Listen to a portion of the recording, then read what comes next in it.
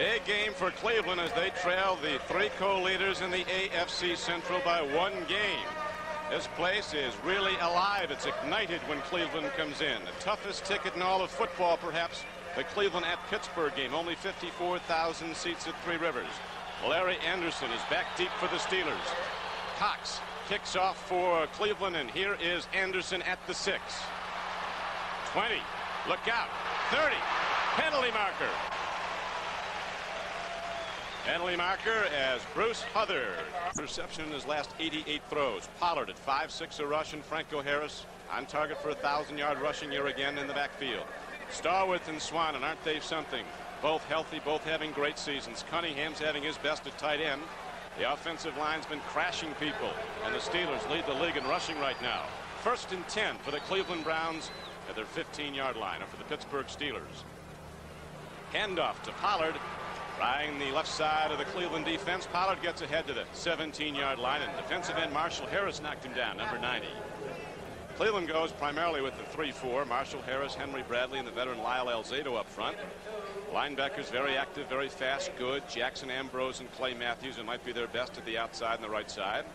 At the corners, Ron Bolton, a veteran. Hanford Dixon, their number 1 draft choice. He's a rookie. He'll be tested.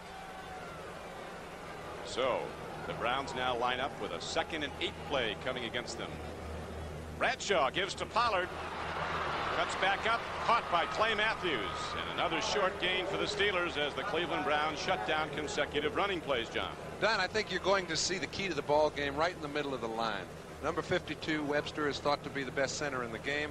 Now, the whole key is whether or not Henry Bradley can stalemate it. If they can keep the great offensive line for the Steelers from pulling and trapping. They trap you coming out of the locker room, getting off the bus. You can see Corson comes around, gets to the linebacker. But remember, they've run the ball twice for 5 yards. Really, the Browns are doing everything to stop their run today. They look for the run to be the way Pittsburgh wants to control this game if they can. Now Steeler quarterback Bradshaw throws and he overshoots. John Stallworth turning out against the strong safety Clarence Scott. And Don, that's what they want to force Terry Bradshaw to do. Remember, he doesn't like to sit around and be patient. He's not a patient type guy. Right now they're running the ball so effectively they have to keep doing it. But it's not Terry's personality over the last 6 years to run the ball effectively. He says everybody out for a long one. When the receivers get tired, now we'll run the ball. And their personality's changing a little there. I don't think it helps Bradshaw. Well, they didn't get far in that first series. Now they're going to punt the ball. Here's Craig Colquitt standing back at his 6-yard line. Dino Hall, activated by the Browns, is back to receive the punt. Dino takes it at his 36. Gets out to the 45. Good return by Dino Hall. They're happy to have him back. Johnny Durden came down to cover on special teams. And now let's look at the Cleveland Brown offense. And there is the man coming out 17, Brian Sipe. Mike Pruitt and the former Heisman Trophy winner Charles White in the backfield. Dave Logan playing hurt, but he's been tough against Pittsburgh at one wide receiver. Ruckers the other. Ozzie Newsome, a standout tight end. Good offensive line. Deacon, Jackson, DeLeon, DeLamiere, and Cody Risen.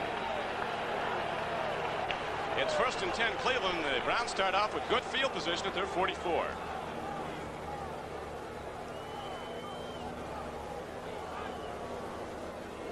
The big back, Mike Pruitt. He crashes ahead for a gain of 5, maybe 6 yards, got close to midfield. Donnie Shell, the strong safety, was on the tackle along with Dwayne Woodruff. The front four for the Steelers has 2 first-year men. Coors and Goodman were drafted last year, didn't play though, out in injured reserve. They're at the defensive ends, and the veterans at tackle, Green and Dunn. Jack Ham is back, and he's something. Jack Lambert in the middle, Robin Cole on the right side. There isn't a better trio than those. Woodruff and Blunt at the corners. Thomas and Shell are the safeties for Pittsburgh. It's 2nd down and 4 now for Cleveland.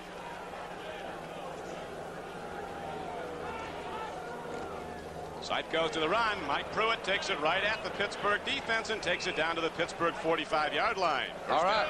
Pittsburgh's been noted as a team that you can't run against. Well, that's a reputation they developed over the last 7 or 8 years, and very few people have tried to run against them in the past year or two. And the thought is as we see Pruitt, real good offensive surge. We see DeLeon just move the linebacker right off the line of scrimmage. They picked up a 1st down with 6 yards of carry, just moving people off the line. I think people can run on Pittsburgh. Well, Cleveland's been doing it, John. They, as you point out, 6 yards of carry on consecutive rushes, and now they're down to the 45 with a 1st down. Here's Charles White. He almost broke it. Charles White gets inside the 40-yard line and down to the 39. They like Charles White. He's a durable guy, 190 pounds. They say there isn't a better blocking back on the Cleveland team. Nobody sticks his nose in there quite like Charles. And they didn't draft him as a blocking back either, so that's just an added plus. So the Browns have gone to the run on their 3 plays from scrimmage, and they've done well. That one got 8. It's second down and a long 2 right now for Cleveland. No score first quarter. Great day in Pittsburgh. Temperature in the 60s. Clear sunny skies. Mike Pruitt, the fullback, first down, Cleveland Browns. Browns are moving him out. Gary Dunn on the tackle. Nothing fancy either, Don. That's 4 straight running plays, 2 first downs, nice consistent 6, 7 yards a crack. It's a little scary when it gets that easy that quick. Does it stay that easy, though? Not for long. Not here, not Three Rivers. Sam Rutigliano coming in with a bang it right at him game plan, and it's been working. It is first and 10 for Cleveland. 34-yard line of the Pittsburgh Steelers.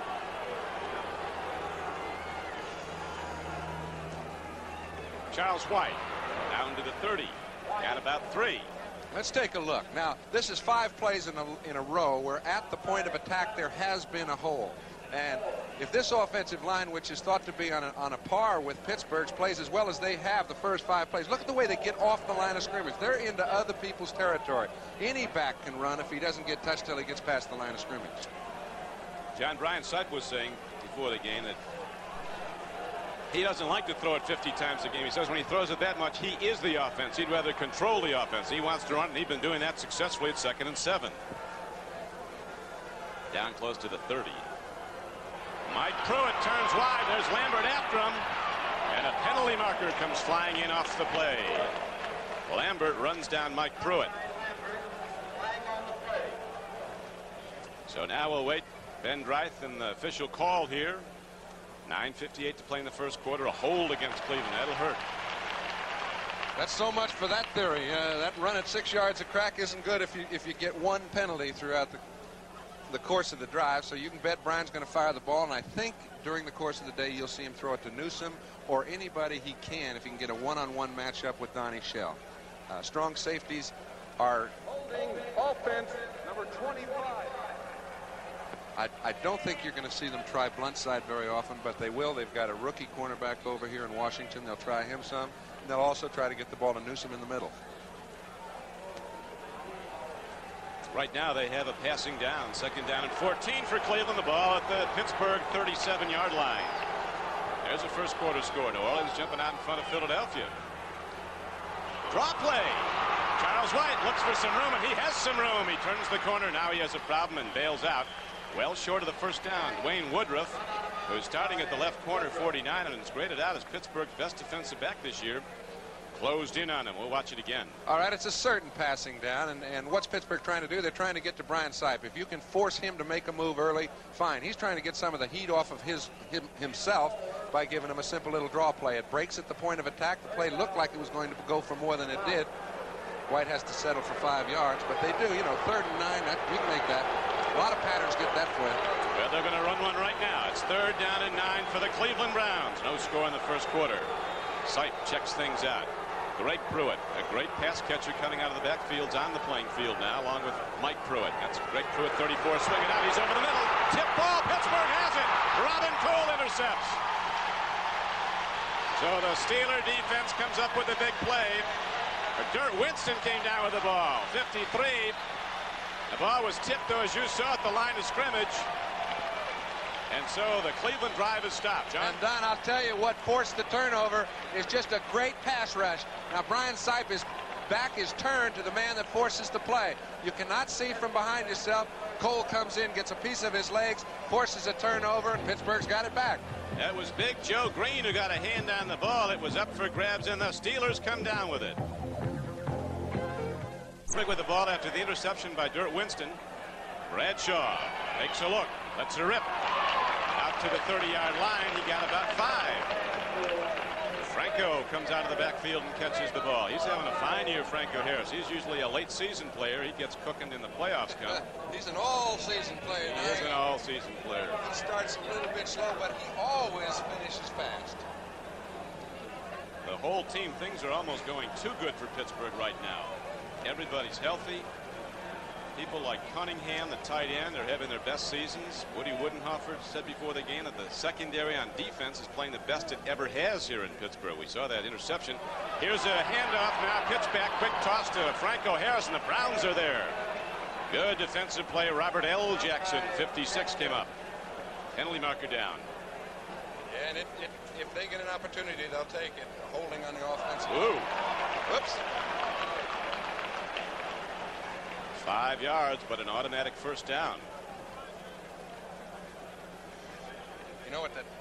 I'm interested to see who that penalty is against, because let's just listen. I want to see the number, because I think it's from a defensive lineman trying to keep their people from pulling, trapping.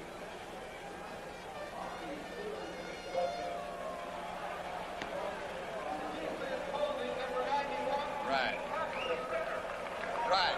What do we say going in? They're First and 10, Pittsburgh ball. And I say tackling them is about as effective way as you can do if you don't get called. That's about the only way you stop Mike Webster, the all-pro center for Pittsburgh. Here's Bradshaw, play faking, throwing long. Man is open, ball is tipped. Cleveland loses an interception. Ooh, John Starworth had a hand on the ball, and Ron Bolton and Hanford Dixon laying back there had a play on the ball, and Dixon lost it. It looked to me like Ambrose had a play on the ball also. Up front. Excellent coverage secondarily wise. Bradshaw's gone 90 passes without an interception. Well, that one he was very lucky. I tell you, he can throw that one again. It'll be intercepted every time. All right, we see 2 Browns get their hands on the ball. None of them come up with it. Don Good in perfect position. Second down and 10. Handoff. Franco Harris breaks a tackle, breaks another, gets to the 42-yard line. He got 7. Alzado knocked him down. Lyle's playing with a calf injury. He's had since training camp. But you don't get him out of the lineup. Franco comes out, and Russell Davis comes in. It's going to be 3rd and short yardage now. Very impressive numbers these Pittsburgh Steelers have compiled after losing their first 2. Look at that one. And when you run the ball that effectively, it puts a burden on the quarterback, because he knows he has to start moving the ball on the ground. If you go up top and you're not effective, everybody says, why didn't he run it? Both teams have been running the ball. Ryan Sipe's only throw is picked off, and Pittsburgh has it now 3rd and 4. Here's a quick toss. Great hit by Cleveland secondary. A strong safety, Clarence Scott, came up and popped the ball free. Perfect timing. Stallworth had his hands on it. Perfect timing. It's the only way you can make a play on a ball like that. Stallworth very seldom, even when he is hit, drops the ball if he gets his hands on it first. He's having a great year. Leads the National Football League in reception yardage, John Stallworth, averaging 19 yards a catch for the 25 he's caught. There's Colquitt ready to punt. Greg Colquitt on the field to punt for the Pittsburgh Steelers. Dino Hall is back for the Cleveland Browns. He doesn't kick it too far, but they don't return many of his. They've returned very few. That's right. He didn't get much of that one, no. Hall's got to handle a bad hop, though. Over the shoulder, back at the 19, and the Pittsburgh Steelers are there. Calvin Sweeney and Tunch Ilkin came down to cover. So with the hop, Colquitt gets some good yardage. Guys starting to mix it up after the play. They will do that in this series. That will happen. We're going to be back at Three Rivers Stadium with the Browns on offense right after this. There's Chuck Noll, the Pittsburgh coach, who leads the league in championship rings. Got 2 when he was a player with the Browns. Was 4 here at Pittsburgh. Nick Lowry kicked a field goal from 52 yards out, and Oakland is trailing Kansas City 3-0. Eagles just tied it up down in New Orleans. Ron Jaworski to Keith Krepfle from 11 yards out. 7-7 game there. No score on the board here at Three Rivers. 7:58 to play in the first quarter. High formation. Charles White drops into the deep back. And here is the give to the first back through, the fullback on a first down play. Right through it. Takes it out to the 22-yard line where Gary Dunn knocked him down for the Steelers. Well, you can just about read Brian's mind, Don. He wants to keep the heat off of himself throwing the ball. In order to do that, he has to. It's not established a running game. He has to establish that he can effectively run, and they have early in the ball game.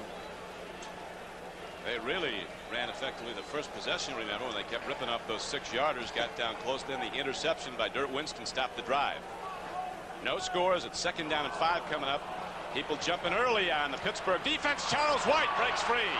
And White turns the corner and gets all the way out across midfield, but there is a penalty marker down at the line of scrimmage. Could go against the Steelers, though. I think it is. I think it's defensive offsides. They jumped the gun a little. I think Jack Ham jumped it. They'll refuse it. I think the impressive thing is to see the holes that the Brown offensive line is opening right off back. Decline the penalty. 1st down. 26-yard gain for Charles White and the Cleveland Browns. You can see Terry. He's sitting there saying, man, I just want to get up top. Let me go. I've got 2 horses out there in Stallworth and Swan. I want to fire it down the field. And remember, he is one of the few quarterbacks who does control the offense, and he calls his own plays. Both of these. It's fewer and fewer, isn't it, calling their own plays now? It's 1st and 10 for the Cleveland Browns at their 49-yard line. Ryan Sipe looking deep, throws out. Mike Pruitt comes out of the backfield. Cornerback takes him on Dwayne Woodruff and knocks him down at the 45-yard line. Good gain, though. They got 6 on the play. And it was such a well-run pattern by Pruitt. You know, you can throw the ball 40 times a game, but because you throw it a lot doesn't mean you throw it well. These guys design their patterns so well. Bradshaw is more of a north and south thrower. He fires the ball down the field very seldom to his backs. On the other hand, Sipe uses all 5 receivers when he's there.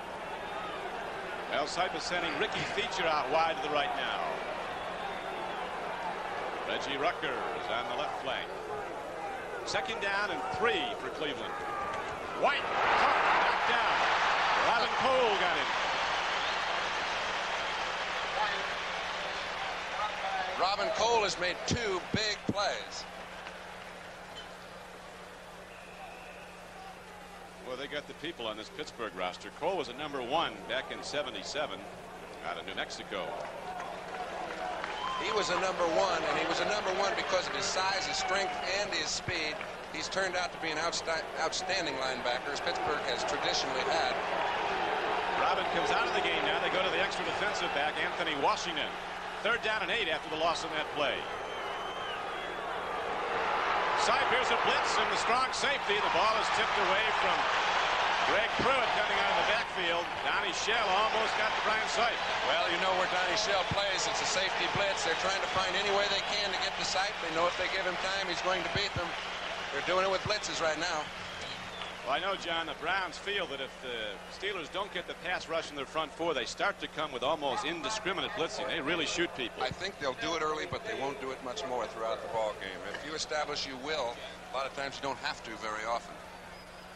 Jim Smith is back now. Here's Steve Cox, a rookie from Arkansas, having a great year. Punting the ball for the Browns. Didn't get it too far, had a hurry. Does take a Cleveland hop, and Jim Smith's going to let it roll, and the Browns are going to down it down close to the goal line. Cox does his job very well, and the Steelers get the ball, but they're pinned back inside their 5 when we come back to Three Rivers Stadium. Set to go back here at Three Rivers Stadium, where the Pittsburgh Steelers, starting out for the 3rd time in the game and way back. And we like to be in Pittsburgh because this is the most famous address in pro football. Three Rivers Stadium, Pittsburgh, Pennsylvania, home of the champions, the team that dominated the game in the 70s. Steelers going for a 10th consecutive winning season. Hand off to Franco Harris, and the Browns are there. Franco might have gotten 2, but little more. As Bradshaw tries to just move the ball out with a running play to get some room to operate. 2 is not a bad play when you're not moving anybody off the line. None of the running backs have been able to find a hole. Let's take a view of it as Franco would. Right from the back of the end zone. Here's Harris looking for a crack anywhere. Finds nothing but a Brown in his way.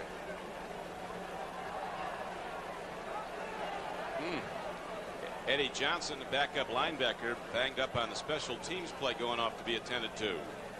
It's 2nd down and 8. Bradshaw, not shy, is going to gun it over the middle. He's got a man there. Benny Cunningham is tight end, and Big Benny is still doing it. He's out across the 20 and out to the 26-yard line. So Bradshaw goes to the throw from his own end zone and gets a 22-yard gain. You know, most quarterbacks will go back and say, fine, I'll throw a nice soft little pass, something safe out in the flat. If I don't hit it, so what? You can see what Bradshaw's looking at. Now, there is a lot of congestion in the middle of the field, but he finds Cunningham, puts it right where it has to be thrown. They get out of a hole, and they're on the move.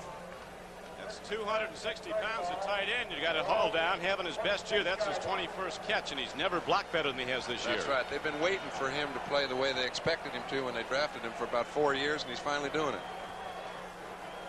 Big Benny Cunningham, 89 at tight end. Bradshaw wants some more of that. Out in the flat he goes. There's Lynn Swan. But the Cleveland defense is there. Ron Bolton brings him down at the 30, a gain of about 4 yards. Swan had an interesting observation about the Steelers. He said one reason people play so well is because everybody behind you on this team is so good.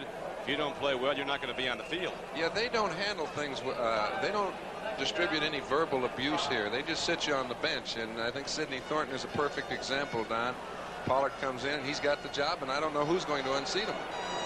They really like the job Pollard's done. He's lining up now as a wing back to the left. Very good blocker. He gives to the Steeler offense what Blyer used to give to them. Able to block for Franco, and this is Franco going the other way. Big guy can motor. He licks it out across now. Runs ahead for another Pittsburgh first down. Now while we have a moment, let's swing back to New York and Bryant Gumbel. Brian? Okay, Don, out at Shea Stadium, the Jets have moved out ahead of the Patriots. Richard Todd's 11th touchdown pass of the year, a 17-yarder to Jerome Barkham. It capped an 80-yard drive. 7-love Jets. Don? So the Jets moving right along at Shea. There's some good blocking on the last play, and we'll watch it. Well, I mean, when you throw the ball effectively on first down, and remember Bradshaw effectively completed 2 balls to get them out of a hole. You get help like that from Swan once the fullback gets past the line of scrimmage. He's got something. Now we go to live action, 1st and 10. Bradshaw stands in and throws it. Coming out of the backfield with big Russell Davis, but he was unloaded upon by Clay Matthews. Big Russell wasn't quite big enough there. Big Russell's been running well. He's got 6.6 yards a rush for the Steelers. Everybody's got good numbers when you lead the league in rushing. Well, you know, they just take for granted the depth that Pittsburgh has. They don't really take a look at it, but when you have fellas like Hawthorne, who's not getting any playing time, Franco's been a little slow coming around, Sidney Thornton isn't getting any playing time. These are top-rate backs that aren't playing. And the big factor that they all point out is the fact that all these top players are healthy now at Pittsburgh. That was not the case last year. They had so many injuries. Now we have 2nd down coming up for the Steelers. 2nd and 10 at their 43. No score in this game. Here's a throw. Oh, almost intercepted. Penalty marker is down. Judson Flint enters the 5th defensive back. Might have been pushing somebody. Well, that was just alert. That was an alert call by the official. Very seldom will that play get called. He was in perfect position to see it. Flint did grab onto Swan. He could only get one hand up to touch the ball. Defense, pass interference. That's a 1st down. Sure is. They didn't give a number, so we're not sure it was Judson Flint, but he was jumping up and down when the call came in. I'm sure. Yeah. It was Judson. So the Steelers, beneficiaries of the interference call, get another 1st down, and they are now on the Cleveland side of the field. Down to the Browns' 43-yard line. No score in the 1st quarter, 4:27 to play in it. Bradshaw looking to fire. He does. And there's Lynn Swan down inside the 30. And the Steelers rip off another big gainer. 16 yards and a Steeler 1st down.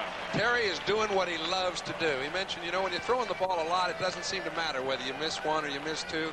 But if you're running the ball a lot, you never get the feel you can always hit somebody. Now, he's got Swan running perfect patterns, putting the ball where it has to be thrown. There are no defensive backs in the game that can cover this passing combination when they're in operation. Bradshaw back, perfect set. Next case. Bolton must have been playing way off him. Yeah, it doesn't matter. He better. Now the 2 wideouts are to the right side for Pittsburgh. 1st and 10 to the run. Here's Pollard. Frank Pollard won't be denied. Interesting story. Came in here as an 11th round draft choice, Frank Pollard. A couple years ago. Said he thought he'd be able to tell his grandchildren one day that he was on the Steeler roster, at least for training camp. He never thought he'd make the team. He's hurting. Pollard has to come off. Shoulder.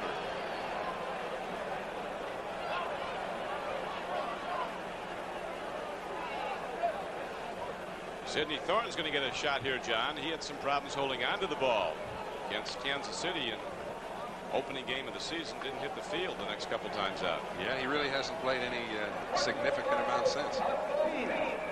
After the ball is dead, it's 2nd down. Unless they kick the players out, it really doesn't do much harm. Yeah, that's a push. Personal fouls on both teams, so it'll go to 2nd down and 6 from the 24. Don, I can remember when Doug Atkins was in his prime. We used to have a guy that we'd try to get him in a fight with, and we didn't mind losing the fellow that fought him. If we could get Atkins out of there. I'll guarantee the guy that fought him didn't win the fight. That's right, too. Big Doug watching this down in Tennessee. Here is a handoff to Sidney Thornton, and from way off the play, a penalty marker comes flying in.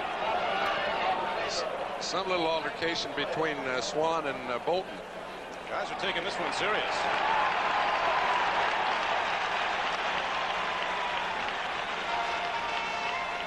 Personal foul against the Cleveland Browns.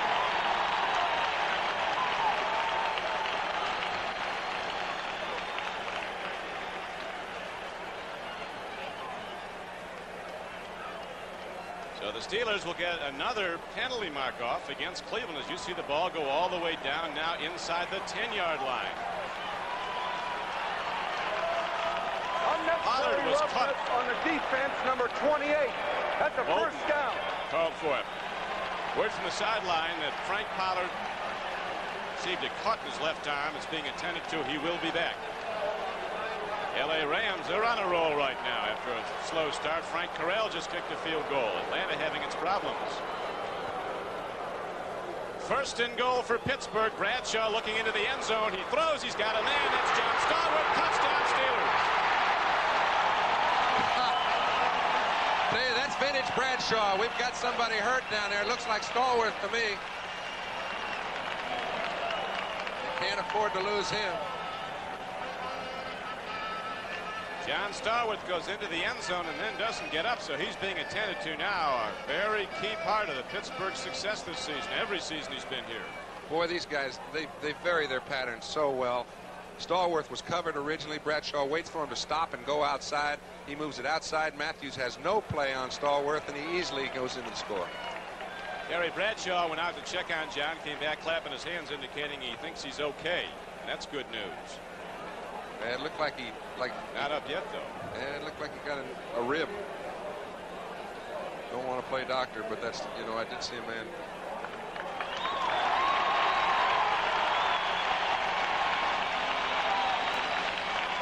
That got a bigger ovation than the touchdown when he got up and ran off. John Stallworth. Dave Trott in the game now for the extra point. Steelers got down the field with the mix of the run, the pass, and the penalties. 97-yard drive, the Steelers' longest of this season. 9 plays it took them. Trott from the University of Pittsburgh, a rookie, kicks the extra point. And so the Steelers on a 97-yard drive. Bradshaw to Stallworth on the payoff, go out in front 7-0. And we'll be back after this. John Stallworth just got in the end zone, first score of the game, and the Pittsburgh Steelers have gone out in front here 7-0. And it was vintage Bradshaw the whole way. I mean, he's doing what he wanted to do. I think they've stopped their running, and Bradshaw was almost happy about it, I believe. But that gives him an opportunity to operate, sitting down there with Art Malone. Trout kicks off and kicks off deep into the end zone. They're going to bring it out. Charles White will bring it out, and he gets out to the 29-yard line. Good return, 31 yards by Charles White. Mr. Bradshaw putting up a touchdown throw. Bradshaw, 8th touchdown pass of this season. Stallworth only had the wind knocked out of him. He knocks some wind out of the Cleveland Browns getting in the end zone. He does, and he and Swan run patterns so beautifully. It's just, it's an art to watch. Some combination, Swan and Stallworth, and the guys that are behind him can play. Jim Smith gets in there. He can play superb football. It's 1st and 10 now for Cleveland.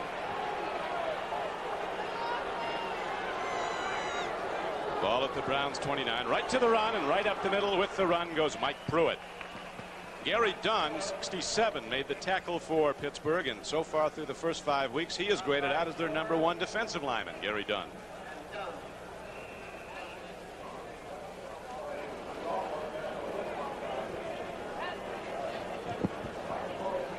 The man that really has given the Steelers some fits over the years is Logan. He is not in the lineup at this time, and when they lose him, they lose a big dimension, the Browns.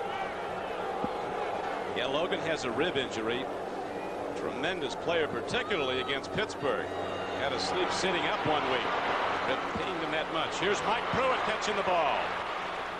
Steelers close in, but Pruitt gets ahead for good yardage. On a 2nd down and 6 play, he gets ahead across the 35 out to about the 36. He'll be short of the 1st down. Now, the burden they put on Jack Ham to play that screen, they had nobody else even out in the area. He stood off the blocker, forced Pruitt to cut to the inside, and when he did, the pursuit caught him. Just a great play. Now let's go. This is Brian Gumble in New York. Out at Shea Stadium, the Patriots have tied the Jets. Mosi Tutupu, Charlie White's blocking back, taking it in from 3 yards. He's deadlocked at 7. Let's go back to Three Rivers. Some of those Trojans doing good today. Tutupu keys the game for the New England Patriots right now. Charles White is out of the backfield for the Cleveland Browns. 3rd down and 3 coming up. Ryan Sipe looking to throw. Out of the backfield is Mike Pruitt, the fullback. He's inside the 50, down inside the 45-yard line, and down to the 44. You don't see this very often in Pittsburgh. It's a blown assignment. It's almost unheard of here. Pruitt comes out of the backfield, a little crossing pattern with the 2 receivers to his side. As he comes out, no one in the area. Just a well-designed play to take advantage of a foul up.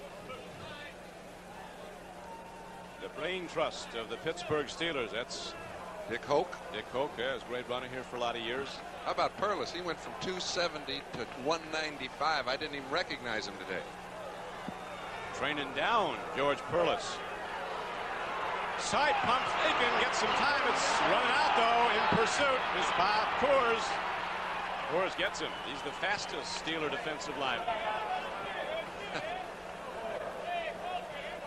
And this is what they've said that Coors does give them. They've got a lineman that can run a quarterback down. We saw Sipe in a good situation. Excellent pass protection. We see Green. When you've got 2 people to take Joe Green and knocked him right on his Pratt, here comes Coors trying to catch Sipe, and eventually he does. That's good speed. 6'5", 250, running down a quarterback. He was out all last year, Bob Coors, with a knee injury. Injured reserve as a rookie, was drafted in the 2nd round. They think he's going to add a whole lot to this team. He has already. Started last week in the win at New Orleans. 2nd down and less than a yard now for Cleveland, though. Browns getting the big gainers. Here's a pitch back to Charles White. Mike Pruitt blocks, and Charles White comes inside the 30, inside the 25-yard line. Free ball. Pittsburgh has it. I'll tell you, they have been very opportunistic because they've been getting blown off the line of scrimmage. I was looking particularly at Joe Green on the play because he got knocked down the play before. Usually he does something. That time they ran him about 4 yards deep again. Let's take a look. See if we can see Green. Now when White cuts back, it's usually a Joe Green that'll be somewhere in the area to make the play. He's nowhere to be found because 2 Browns knocked him back. Look at Jack Ham. You think when the guy's got the ball in his hand, he better not protect it when he's tackling him? And Jack Ham comes in ready. He was out 8 weeks with a fractured arm. Got the cast off, was in 2 practices, and he played last Sunday at New Orleans. 1st down and 10 now. Bradshaw in the flat, coming back, and the ball is Stallworth. He loses it but out of bounds. Look out now. It's not the side to pick a fight. No. Big Gary Dunn. Miami of Florida. Well, haven't they mentioned a couple of times that he'd better cut his intensity level a little bit down, or it's going to hurt the Browns? Robert Jackson. Yes, and had a talk with him. Robert gets a little spirited out there, and sometimes when you hit after the play and they see it, we saw that earlier. The personal foul calls against Cleveland helped the drive stay alive for the Pittsburgh Steelers as they went 97 yards in 9 plays to lead this game 7-0. 32 seconds to play in the 1st quarter. Franco Harris drives ahead for a 1st down, gets to the 35-yard line. All right, again, another trap play. Whenever they get in a position they can run a trap, they do. That was 2nd short. You know, we talk about how do they run traps. Webster has to do his job. He did. gets a little help from Wolfley, and they pick up 4. And that will conclude the first quarter of play. Pittsburgh Steelers leading the Cleveland Browns 7-0. We'll be back right after this. Thanks, Brian. Set to go at Three Rivers with the start of the second quarter. Don Criqui with John Brodie on a great Western Pennsylvania day. Look at those numbers. If somebody just said the Browns run for 85 yards in the first quarter and they have no points on the board, you'd have committed the man. But that's what they've done. That is something. Just a couple turnovers. 1st and 10 now for the Steelers, leading 7-0. Bradshaw, he wants to get all of it fast as he can. He's going to run, and he's run well this year. Fumbled the ball, but out of bounds, got a few more yards and got a first down. Bradshaw has more rushing yardage this year already than he did all of last year or the year before. Came into the game with 15 rushes for over 100 yards. Yep. I'll tell you what, that's a short-term deal because there are no old running quarterbacks. He makes a move here to pick up a first down. He would much rather had run to the outside, but he was turned in. Okay, when he turns it up, he now tries to get outside. It's a little late, but he picks up the first down, does a great job by doing so. But he's not going to make a living by running the ball. Just a little more room, and they'd have had a fumble. But it worked out for the Steelers, and they got 12 in the first down, and so now they're out to their 47-yard line. 1st and 10 early in the second quarter with Pittsburgh in the lead 7-0.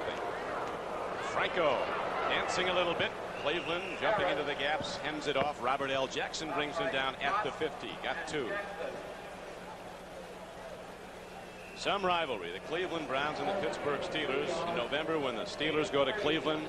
80,000 will be at Cleveland Stadium. That thing was sold out last spring. Philadelphia, when they get after you, they do it in a hurry. Booker Russell, the former Oakland runner who came in to help out the Eagles because of their injuries, has run for 2 touchdowns. I think he should have stuck around and helped the Raiders. They need some now, and so do the Falcons, who were beaten Monday night by the Eagles and are now losing to the L.A. Rams. Here's Franco. He gets a delayed draw and gets ahead for yardage. 2nd and 8. He's close to a first down. He has a first down. You notice what they're doing now, Don? They're throwing the ball in running play situations, and they're running it in throwing situations. They can still trap when it's 2nd and 10. And if they can get their trap blocked, they can break something at the point. That's the 2nd time that Harris has done it on the exact same play. When they can trap, they can go. Franco Harris, who arrived here in Pittsburgh out of Penn State in 1972, and not coincidentally, that's when the Steelers started going to the playoffs. 72 was the first year Pittsburgh was ever in postseason play. And they were in it for the next 8 years in a row. Didn't make it last year, but they look like they might be back in 81. 1st and 10. Bradshaw. So much time he's not quite sure what to do. He better bail out. He does. Bruce Huther, 58, came across and hit him. How good is his offensive line, Don? That's the 2nd time he's had no one to throw it to, and he's found a way to get out of the trap. Now let's go back to New York for another update to Byron Day. Byron?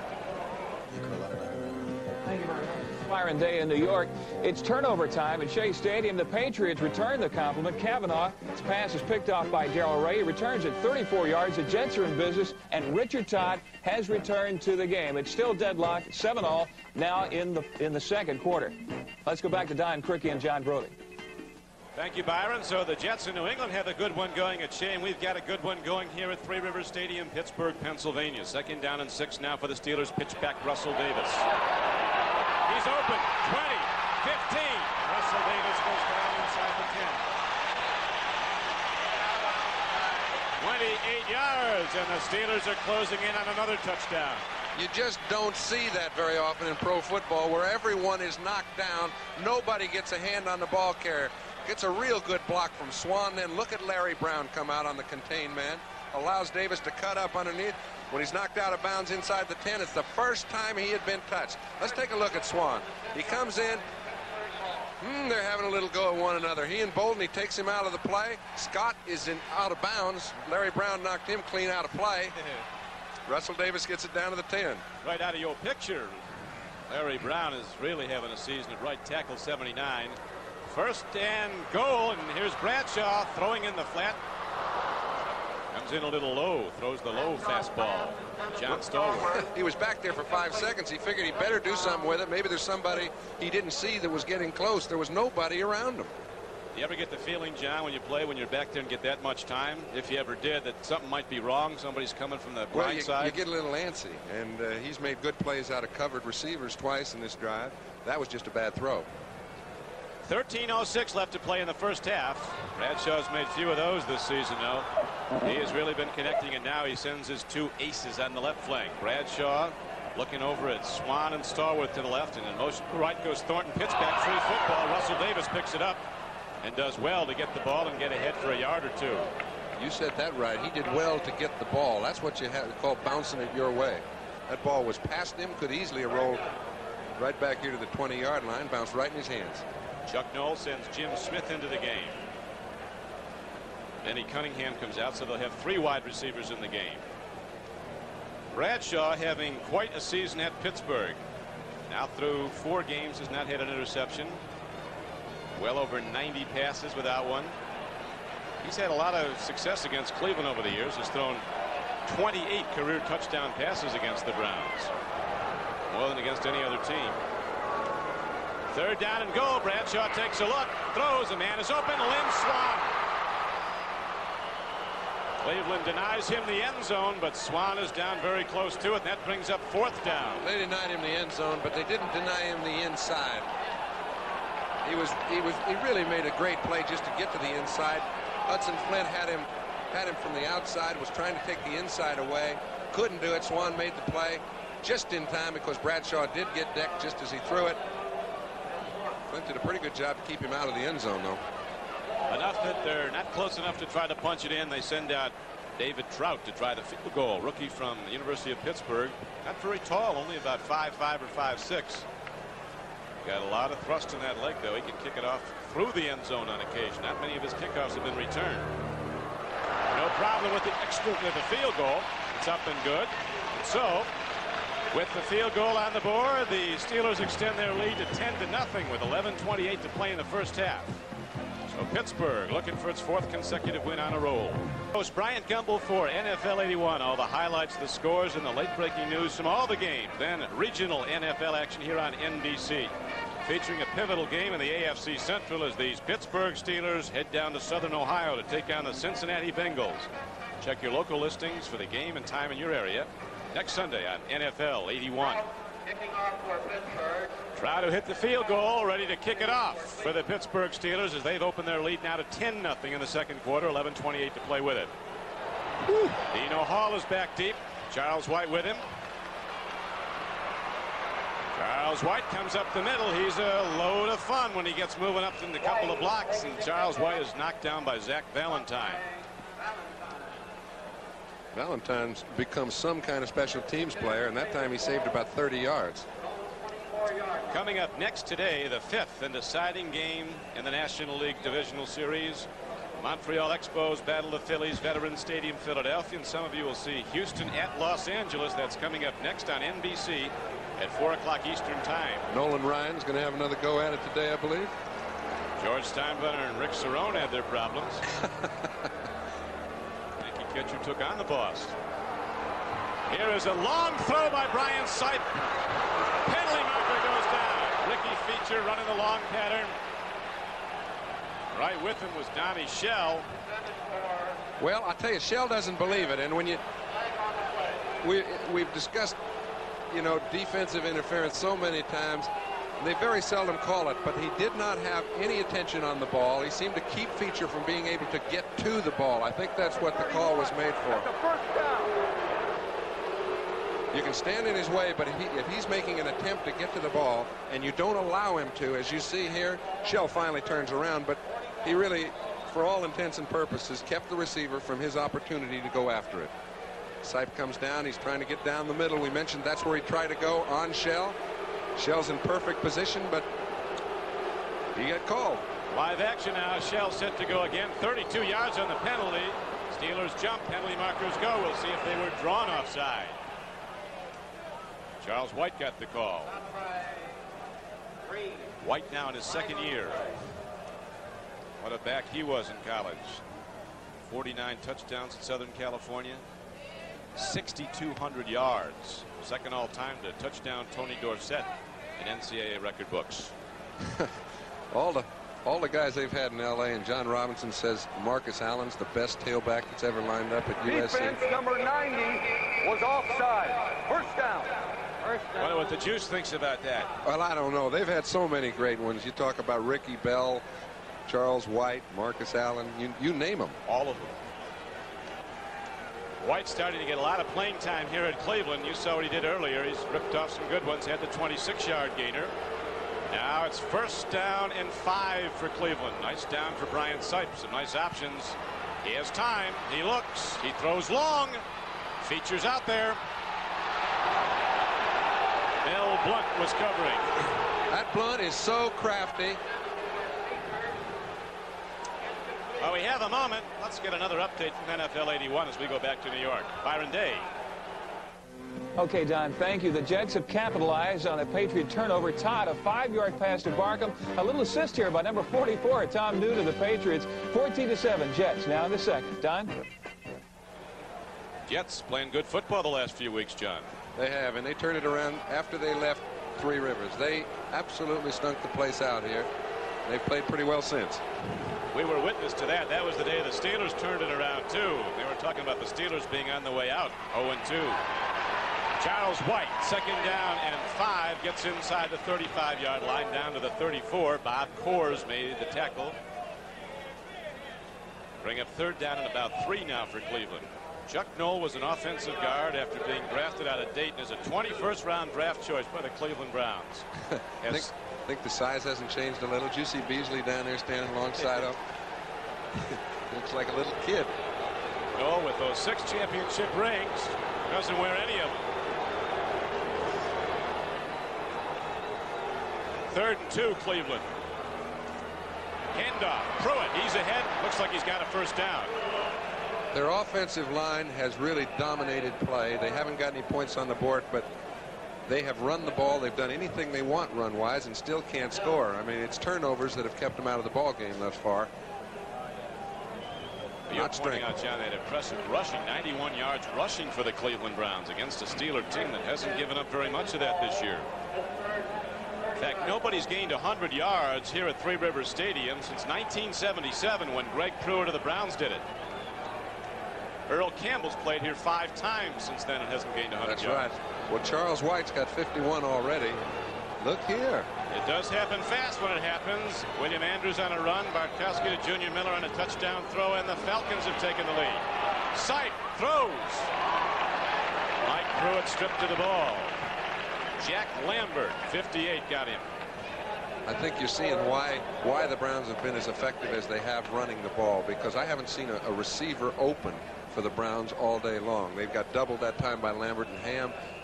They've really taken the pass away from Sipe through most of the day, and you can't take it all away. Browns have moved the ball well, but they've not been able to put points up. They trail in the game 10-0. 9:43 to play in the first half. 0 for 11 are the Cleveland Browns here at Three Rivers Stadium, but they come so close every year. Last year, last 5 seconds of the game, Pittsburgh pulled out a win here. 2 previous years, 1 in overtime on field goals. Sipe throws for the end zone. Good coverage is there. Broken up. Anthony Washington, 42. They like him. Rookie out of San Jose State. Well, when you get a one-on-one situation, they like to go down on him, too. Take a look. Pittsburgh's really putting their cornerbacks in a bind here. They're coming back to a double zone, but it's really man-to-man on the corners because neither of the inside people could get back to help. That's Washington all the way on Rucker, covers him like a blanket. Another look as Brian Sipe throws long. Is he done putting the pressure on? Off goes. Coverage is right there by Washington, the 5th defensive back. They got what they wanted. They just couldn't execute. Now Reggie Rucker, Ricky Feature go wide to the right. Ozzie Newsome, the big tight end from Alabama, splits out as a wide out to the left side. No markers. You saw the early motion. Sipe with a problem. Eludes it for a moment. Throws and the ball is stripped away from Ricky Feature. Wayne Woodruff was right there, number 49. Tell you, Green made a fine play there, forcing Sipe out of the pocket. And even when he got out of the pocket, he couldn't find an open receiver. That's great secondary coverage. Now this big ovation is because the Browns are going to try a field goal, and old friend Matt Barr is back to kick this time. Let's take a look at the secondary. This gives us a great shot of it. There's nowhere Brian can throw the ball. If you can't find a man open, you're dead. Here's Matt Barr, a very popular guy here in Pittsburgh, who was cut beaten out this year by Steve Trout. Matt Barr ready to kick for the Cleveland Browns. It's on the way. It's not going to get there. No good. And so the ball turns over to the Pittsburgh Steelers. The Browns control it for a good length of time again, but come up empty. 9:24 to play first half. And we'll return to Three River Stadium, Pittsburgh, Pennsylvania, after this. To be inept on offense, it is the Chiefs who have just gotten on the board. Joe Delaney taking this swing pass from Bill Kenny, and before he's brought down, he picks up 62 yards. It set up a 4-yard run by Billy Jackson. Chiefs out ahead of the Raiders, 10-0. Let's go back to Don Criqui and John Brodie. Thank you, Brian. Oakland Raiders, defending champions, have their problems. I saw Art Modell, the president of the Browns, before the game, John. He was talking about in all the years he's owned Cleveland, his 21st year, there's never been the balance in the league this year. And he cited Oakland. He said, you see the Raiders getting shut out consecutive weeks. I don't care who's hurt. He said a lot of good teams have started to come up. I tell you, the Browns may have made a big mistake. They shut down Pittsburgh's running game. That puts Bradshaw back in the pocket, and he has been throwing the ball about as well as a man can do it. 101 consecutive passes for Terry Bradshaw without an interception. He has an interesting throwing style. He puts his index finger right on the nose of the football. He said that's where it feels comfortable for him. It's like every kid has to have his own style and his own throwing motion. You can't get too robotish when you're throwing a football. It's a God-given talent. You can improve it, but you have to have it to start with. He said, I picked it up the first time I did. I put my finger back there, and I didn't see any reason to change, and I don't see any reason to make him. None at all, as Bradshaw has the Steelers moving and in the lead 10-0. He's got the two great ones on the right, Stallworth and Swan. Swings it out. That's Franco. Boom, ahead from 2nd and 2 for the first down. Franco Harris, down his 10th year from Penn State. You know, Don, you take a look at the great backs and you say, geez, why is he great? It's oftentimes the little things. Now here Franco catches a ball, little swing pass. If he gets tackled without getting underneath the tackler, it's 3rd down and 4, probably stops the drive. He knows the importance of getting the first down, ducks under 2 tacklers, and just picks it up. First down and 10 for the Pittsburgh Steelers at their 41-yard line, almost to the 42. Franco. Man. There's some hard licks being delivered out there. It's usually offensive holding when the flag's thrown in that area, but it. That is the call. Break in the action here. Back to New York to Brian Campbell. Brian. Well, Don, the league's most prolific scoring combination in the air has just struck the New England Patriots. Richard Todd's 13th touchdown pass of the year to Wesley Walker, his 6th of the year. Jets in front, 21-7. Don? Gee, the Jets are doing some work. When they did get started, Don, they got going pretty good. I mean, it was holding, Donnie. I thought it might be a penalty for hitting too hard. Ambrose just laid the wood to the back. So the Steelers are set back 10 yards on the hold, and now they have 1st and 20. They're 32. Bradshaw, boy, he just takes all day. Swings it out. Benny Cunningham one-hands the ball and gets out to the 45-yard line. So he got the penalty yardage back and 5 more. 15-yard gain on the play. It'll be 2nd and 5. It's funny how those great players make great plays just when the defense thinks they're going to get a break. Hanford Dixon that time was waiting to pick the ball off. And here comes Cunningham right through the whole zone area, right past the linebackers, grabs the ball. And Stallworth unloads on Dixon. Talking about the increase in size, you look at Kellen Winslow at San Diego, 6'6", 250. Benny Cunningham is 6'4", 260. And they all can fly. It's 2nd down and 5 now as Bradshaw drops to throw and a whistle stops the play. 7:38 to play in the first half. Benny Cunningham has caught 3 today for 44 yards. I think if I'm Sam, I might say, hey, let him run the ball a little better.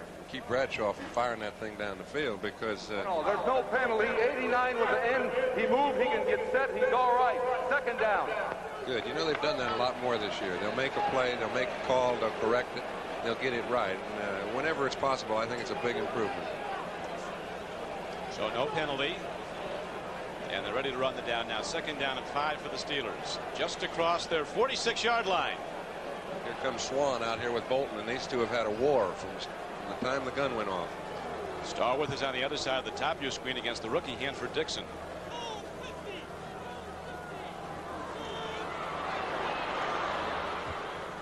Out to Swan. Good play by linebacker Don Good of the Cleveland Browns. Very, very fast backer. Terry's kind of blaming himself for that because he has to get the ball out there a little faster. When a linebacker can pursue and get to Swan before he can get turned upfield, it stops the play. All right, now watch Swan. He comes wide open, but the ball's thrown a little low and it's thrown a little slow. That move right there kept him from picking up good yardage because he's got Cunningham out in front of him to block on Bolton. They could have had a first down. Now Jim Smith comes out wide to the right. Starworth and Swan go to the top of your screen. Russell Davis comes out of the backfield. Bradshaw going long. Swan, look at that play, but he can't hold onto the ball. What a pass right on the hands, and Swan will drop about one of those a season. Look at the reaction of Bradshaw. It's just ho-hum, another day at the plant. Obviously, he doesn't like it. This is a big game for them. I've seen Lynn Swan miss a few balls that are coming at him, catching him in the chest. I've never seen him drop a ball that was going away from him like this. I mean, this is just a piece of cake. Hits him. When it hits his hands, it's usually just, it's long gone. Another look.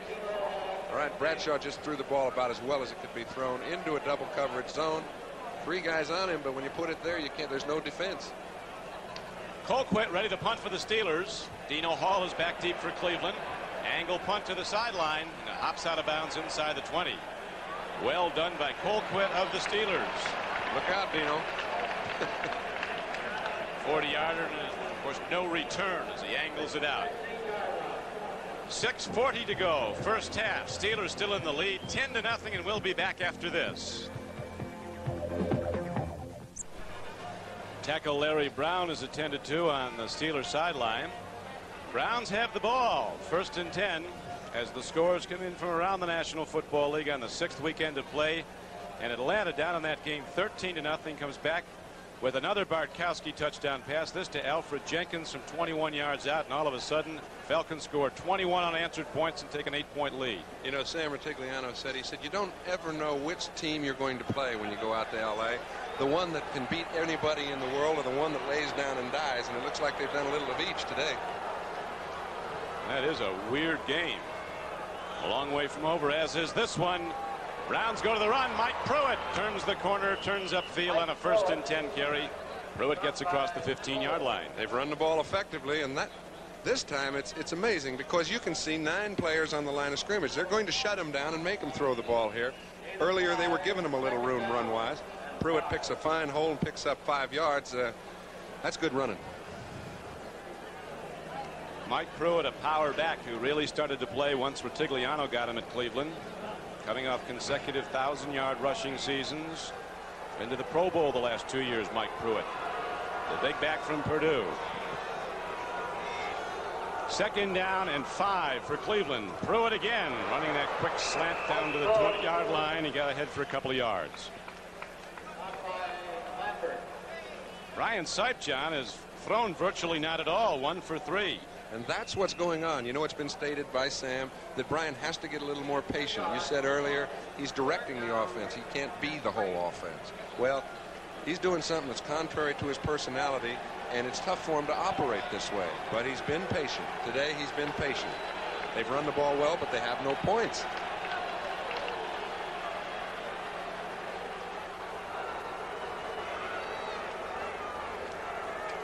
Now we go with 3rd down and 3.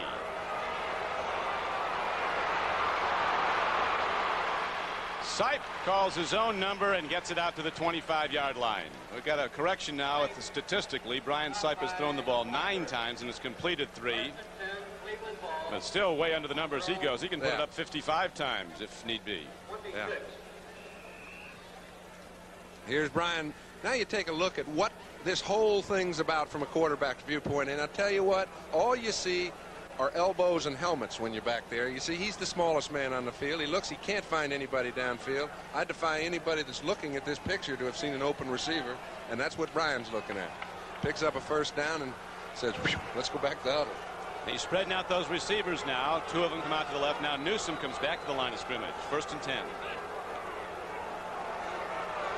He gets some time, lost it long. Ozzie Newsome goes for the ball, but the closest man to it was Dwayne Woodruff, the left corner, the fastest Steeler.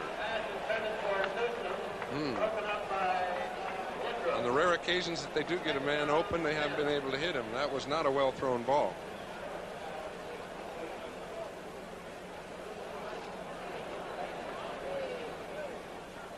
Tell you, when they're working their heads off to try and get a man open. Now they've got Brian throwing the ball down the field. He's in a one-on-one situation. Newsom's,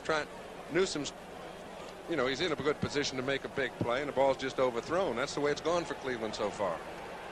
Ozzie is tight end size, but he's got wide receiver speed. That's what he was at Alabama.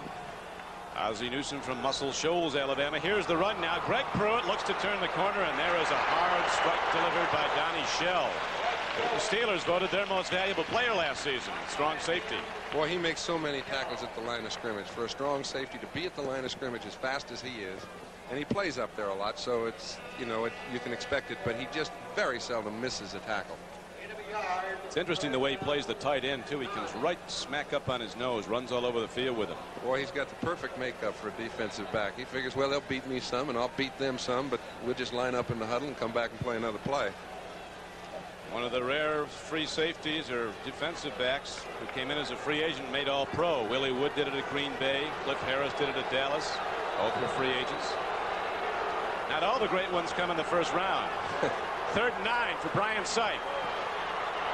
Throws, and Charles White catches the ball, turns upfield, and Charles White might have a Cleveland first down.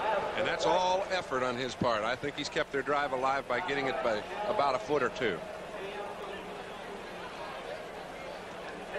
3:11 left to play in the first half. Let's go back to New York now to Brian Campbell. Brian? Well, Don, inside their own 20, the Jets have committed what could be a costly turnover. Richard Todd swings this one out to number 35, Mike Augustiniak. He loses the handle on it, and it leads to a touchdown for New England. It now stands at 21-13. Don? At Shea Stadium in New York, the Patriots and the Jets. Now on 1st and 10, Sipe throws in the flat, and Reggie Rucker is there, and he has the big gainer for Cleveland down to the 41-yard line of Pittsburgh. J.T. Thomas, number 24, got him. Hey, Brian has not got his hand securely on the ball. Their balls feel different on different days to quarterbacks, and he is not in the groove right now. This time he throws a little wobbly end-over-ender, and it hits his receiver, but it was made possible because the pass protection was so good he could slip out and throw it. Look at the wobble on the ball. That's not the way Brian Sipe throws it.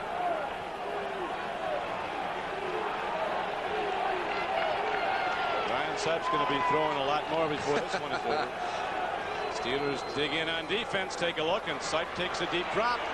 Gets away. He's got a lot of room to run if he wants to go, and he's going to.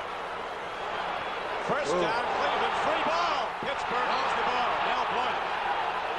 They're going to blow it dead. They got a good call there. They blew it dead. Cleveland maintains the ball.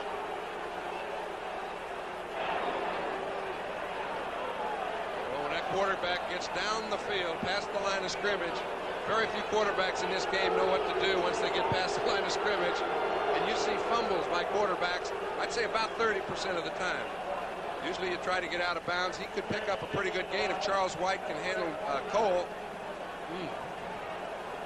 The Browns have no complaints with that call as 2 minutes remain to be played in the first half, and Cleveland keeps the drive alive. For a very long period of time, and he's got no case. There was Woodruff out there one-on-one with Newsome. He cut underneath him about 5 plays earlier when we saw Sipe miss him. But you get the same situation 3 or 4 times, and they're going to score. Same pattern. Brown just hit him this time. He sure did, as the Cleveland Browns get on the board. Perfectly executed play. Newsome running the post pattern, takes it into the end zone. And the Cleveland Browns now trail 10-6. Matt Barr to try the point after.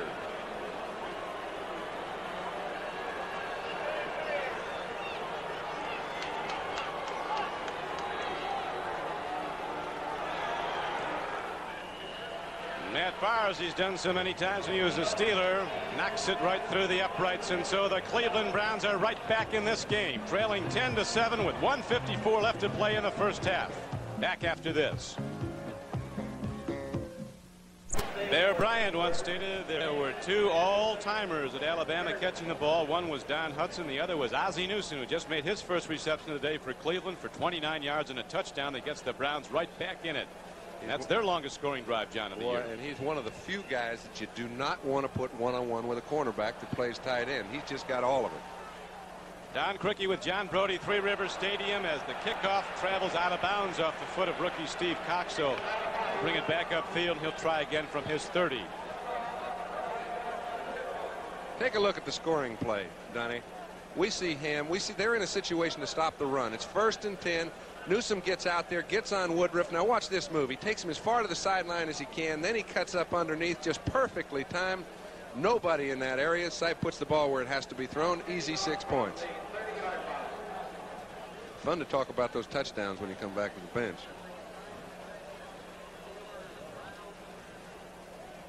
I've been waiting to see Steve Cox.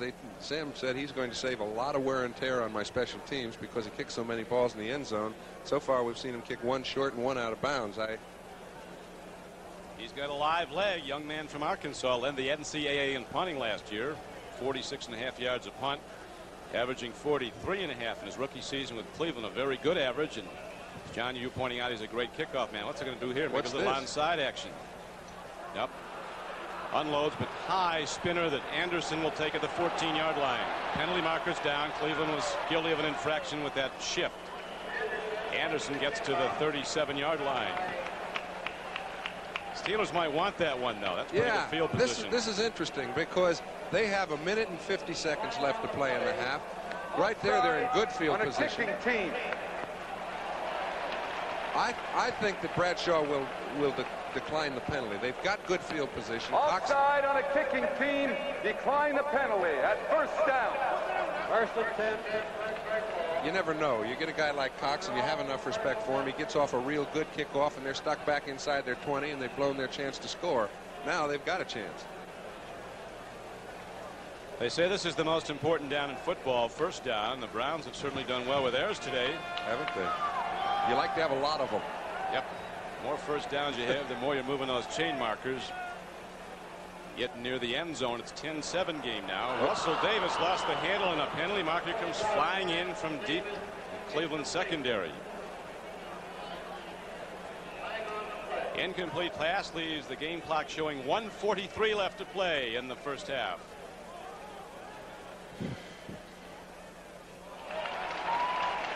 Against the Browns.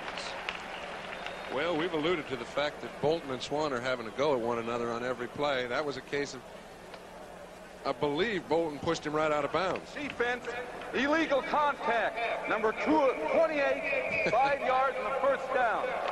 Browns are right where they were last year at this point. Through the first 5 games, they'd won 2 and lost 3, and as you know, went on to win the AFC Central with an 11-5 record. Sam Rutigliano says it's not a critical game. It's a big game. Only critical situations are in Warren's surgery. Terry Bradshaw says, yeah, well, he's never been to divorce court. Here is Bradshaw running the ball, slides in at the 48-yard line. On a 1st and 10 play, Terry Bradshaw gets ahead for 6 yards.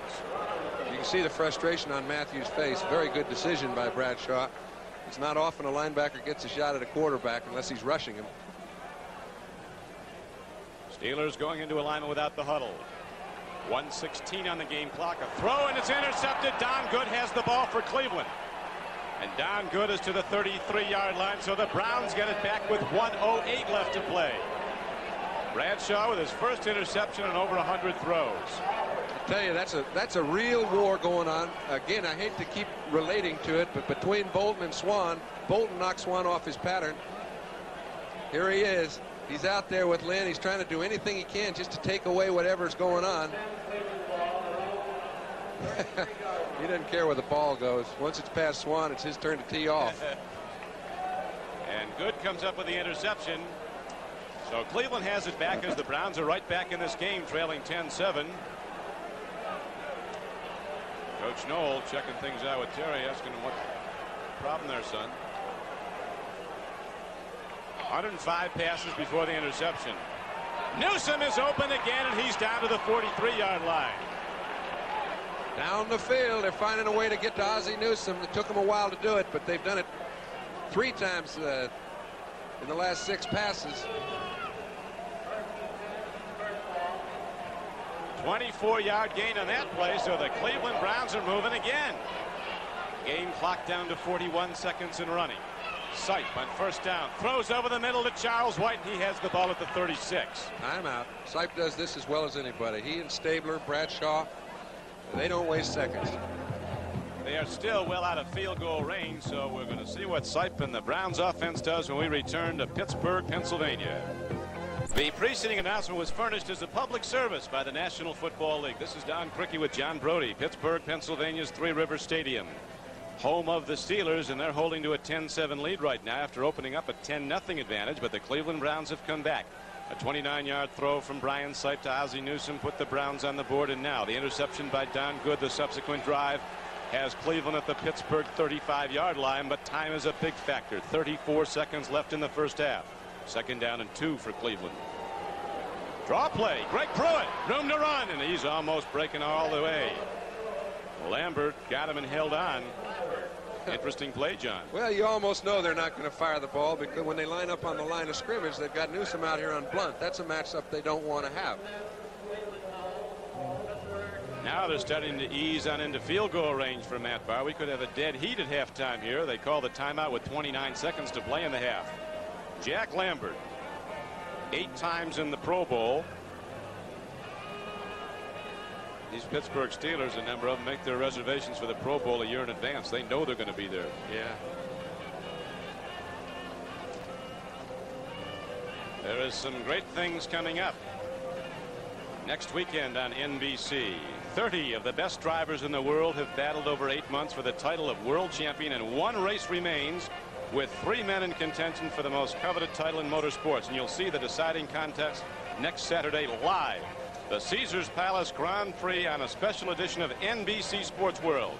It's live next Saturday at 4 p.m. Eastern Time.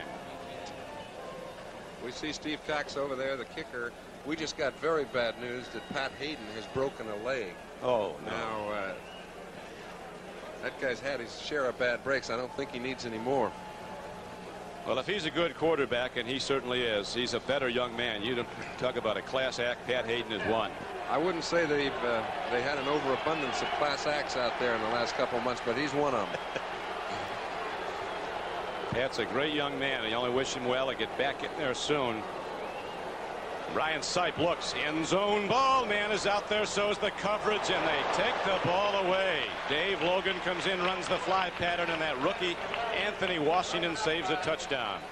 And that is not the way Dave Logan generally runs a pattern. That's why he's not playing. He's not healthy enough, but they figured if they could get him out there, now they have a one-on-one situation.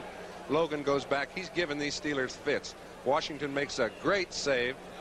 I think Logan thought the ball might get past him.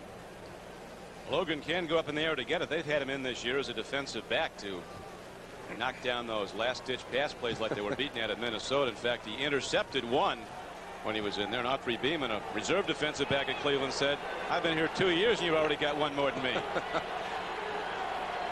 Second down and 10 now for the Browns. 23 seconds to play in the first half. Brian Sipe with the drop. Cleveland trailing 10-7. The rush is there. He gets it away to Greg Pruitt. Lambert after him. I think they're going to whistle a yeah. Oh, that's a tough call.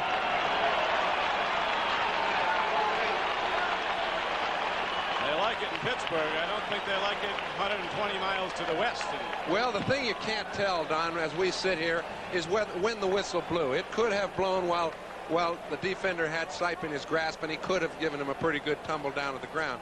He's definitely got a little control, but timeout, Cleveland. That's the last timeout.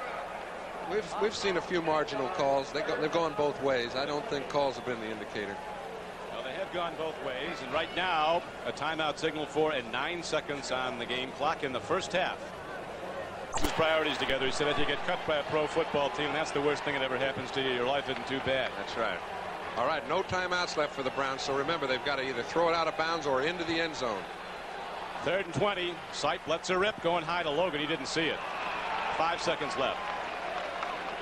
Get another down, though. Another chance at it. And they're going to come out now. They've got Cox going at it. Yeah, Cox is going to come out. Paul McDonald comes out to hold. It's a 53-yarder against a little wind. I know he's kicked some that long, but this will test him. 53-yard attempt by rookie Steve Cox of the Cleveland Browns. If he hits it, he'll tie the game at the first half gun. 5 seconds to go.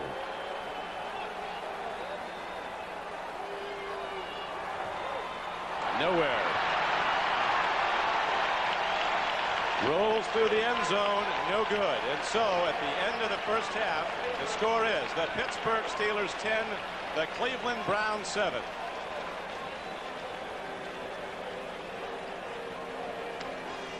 Have been the team.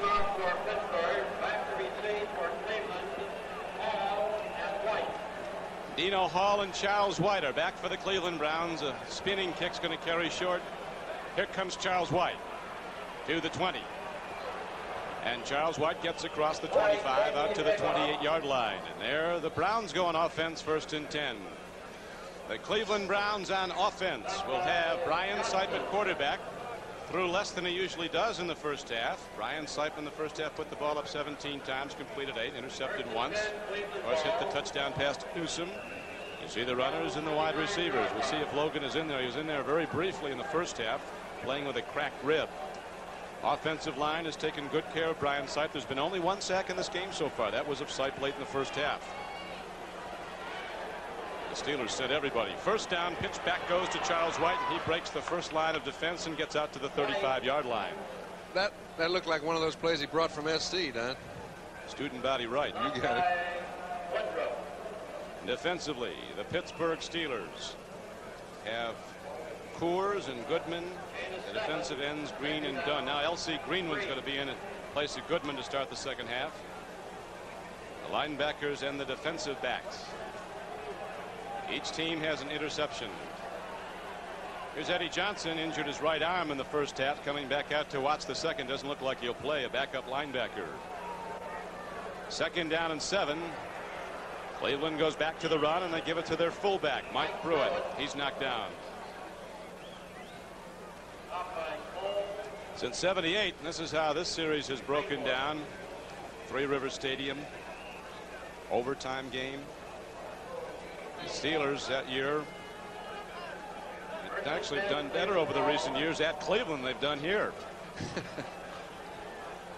Hey, the Steelers have done so well in all ballparks, Don, that doesn't matter who they play.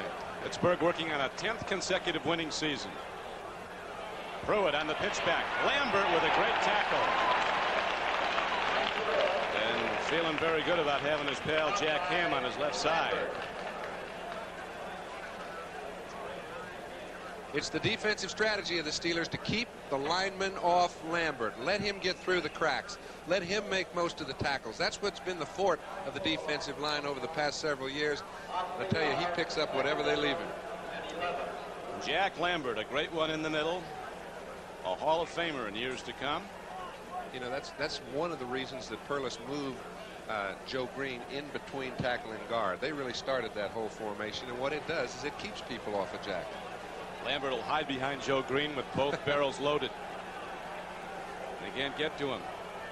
Loss of a yard in the last play at 2nd and 11. Sipe over the middle has a man, but it comes in a little bit behind Reggie Rucker, and there's also a penalty marker down at the line of scrimmage. Incomplete. It's going to go against Pittsburgh. Play. Face mask. Browns get a big break on 2nd and 11. The defensive penalty, automatic first down for Cleveland. They've had a couple pretty good breaks late in the first half, and here. Defense, number 68, grabbing a face mask at the 5-yard penalty and a first down. That's the big problem, the 5-yard penalty. Otherwise, it would have been 2nd and 5. Sipe had Rucker open, just missed him that time. I've seen him throw 4 or 5 ball games in a row without missing anybody, Don. He's missed 3 or 4 open receivers today. Ryan Sipe, the man who led the National Football League in passing last year with over 4,100 yards, 30 touchdowns. NFC Player of the Year, got a lot of MVP votes for National Football League Player of the Year. Now he throws on the run and does well to get it away as L.C. Greenwood knocked down Brian Sipe hard. Brown coaches protesting that. Brian Sipe was wrapped real hard last week at Anaheim by the Rams, had a slight concussion. Yeah, but that's a very right play. I mean, he's out of the pocket. He's lost a lot of his protection. Greenwood doesn't know if he's going to run it or throw it right now. He's got to do all he can to get on top of him and make something happen. Greenwood is a formidable opponent. He uses that head like a battering ram. Big L.C. Greenwood, 6'7", 260, 6 times in the Pro Bowl. And over the recent years, he has been the Steelers' best pass rusher. Bradshaw waiting to get in there and start using that right arm.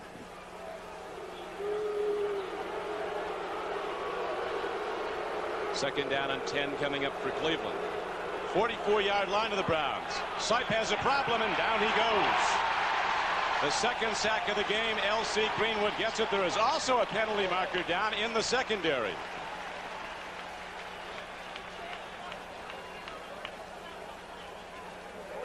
Before the snap, delay the game.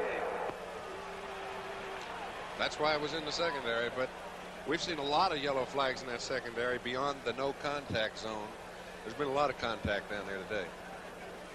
Referee marks it off. It was before the snap, the delay of game, so the penalty is assessed. It takes the ball back inside the Cleveland 40. It's going to be second down 15. 12:28 to go in the third quarter. A 10-7 game. Pittsburgh in the lead. So there's no sack on that play. That play was disallowed. Sipe on second and long, way back, throws in the flat. He's got Charles White. Mel Blount's got him. Mel Blount is still one of the fastest Steelers. He's been around a long time, 12 years. Still runs the 4.5 40. You know what's really a funny sight is to see Doug Deacon, number 73, standing in the huddle alongside Ricky Feature. It looks like one of those cartoons that you see. He's got to be a foot. He's got to be a. Look at this. Yeah. Now Feature is over 6 foot tall. How big is Deacon? He's standing straight up. Big Doug is full grown at 6'5", 252. He had quite a record last year. Didn't allow 1 sack in the entire season as his left tackle position. Doug Deacon. Bay Village, Ohio now. Third down and 9. Oh, throw over the middle. Features open. He makes a diving reception. There is a penalty marker down in the Cleveland backfield. I think it's holding. Flag on the play. Boy, Sipe hung in there so well on that play to get that ball off. They played a little game on the left side. Actually beat Robert E. and Deacon. Pardon me, Don. Excuse me. It wipes out a 25-yard gain there. So Offense holding number 64. Boy, it's Lamalier. Watch now, Sipe, you see the perfect angle. He sees Feature from the bottom of your screen coming into the left side, getting by Blount, getting into the hole. Sipe hung in there, threw a perfect strike, all for naught. Third down and 18 now. Hard enough to do that once. He better hurry it a little. There's 10 seconds left. That's the 30-second clock. 7. Team, of course, is allowed 30 seconds between, but Sipe's got to call a timeout. And that's why. So they only have 2 left in a game where they might need as many as they can get. That's the kind of foul up that you really don't want to see. I'm not sure I wouldn't have taken the 5 extra yards in that situation, because very seldom do they pick up third down and 18 or 19. I think the timeout was more important. I don't think they'll keep their drive alive. Interesting point. Those timeouts down the stretch have been very, very important in this series. And this is a 3-point game right now. So the Browns call a timeout. Sam Ratigliano checks things out with his quarterback, and while he does, we'll go to New York to Bryant Gumbel. Bryant? Well, down in the Astrodome, Jim Zorn has just thrown up an interception. The Seahawks continue to lead 10-7. And while we're showing this, we want to update some erroneous information. We had reported a broken ankle for Pat Hayden that may have been premature. It's now reported he has a severe contusion. Don? Well, hopefully he'll be back then, Pat Hayden. You know, we just heard the Seattle-Houston game. I don't know what's going on in Houston because they're once potent offense. When you've got Earl Campbell and Kenny Stabler offensively and you're not putting more points on the board than Houston is right now, something's going on offensively. I don't know what it is, but they've got to get it together to handle one of these two clubs. I want to talk to you more about that, John. First, we're going to pause briefly for station identification. This is the NBC television network. Pittsburgh's 11, WPXI, the news station.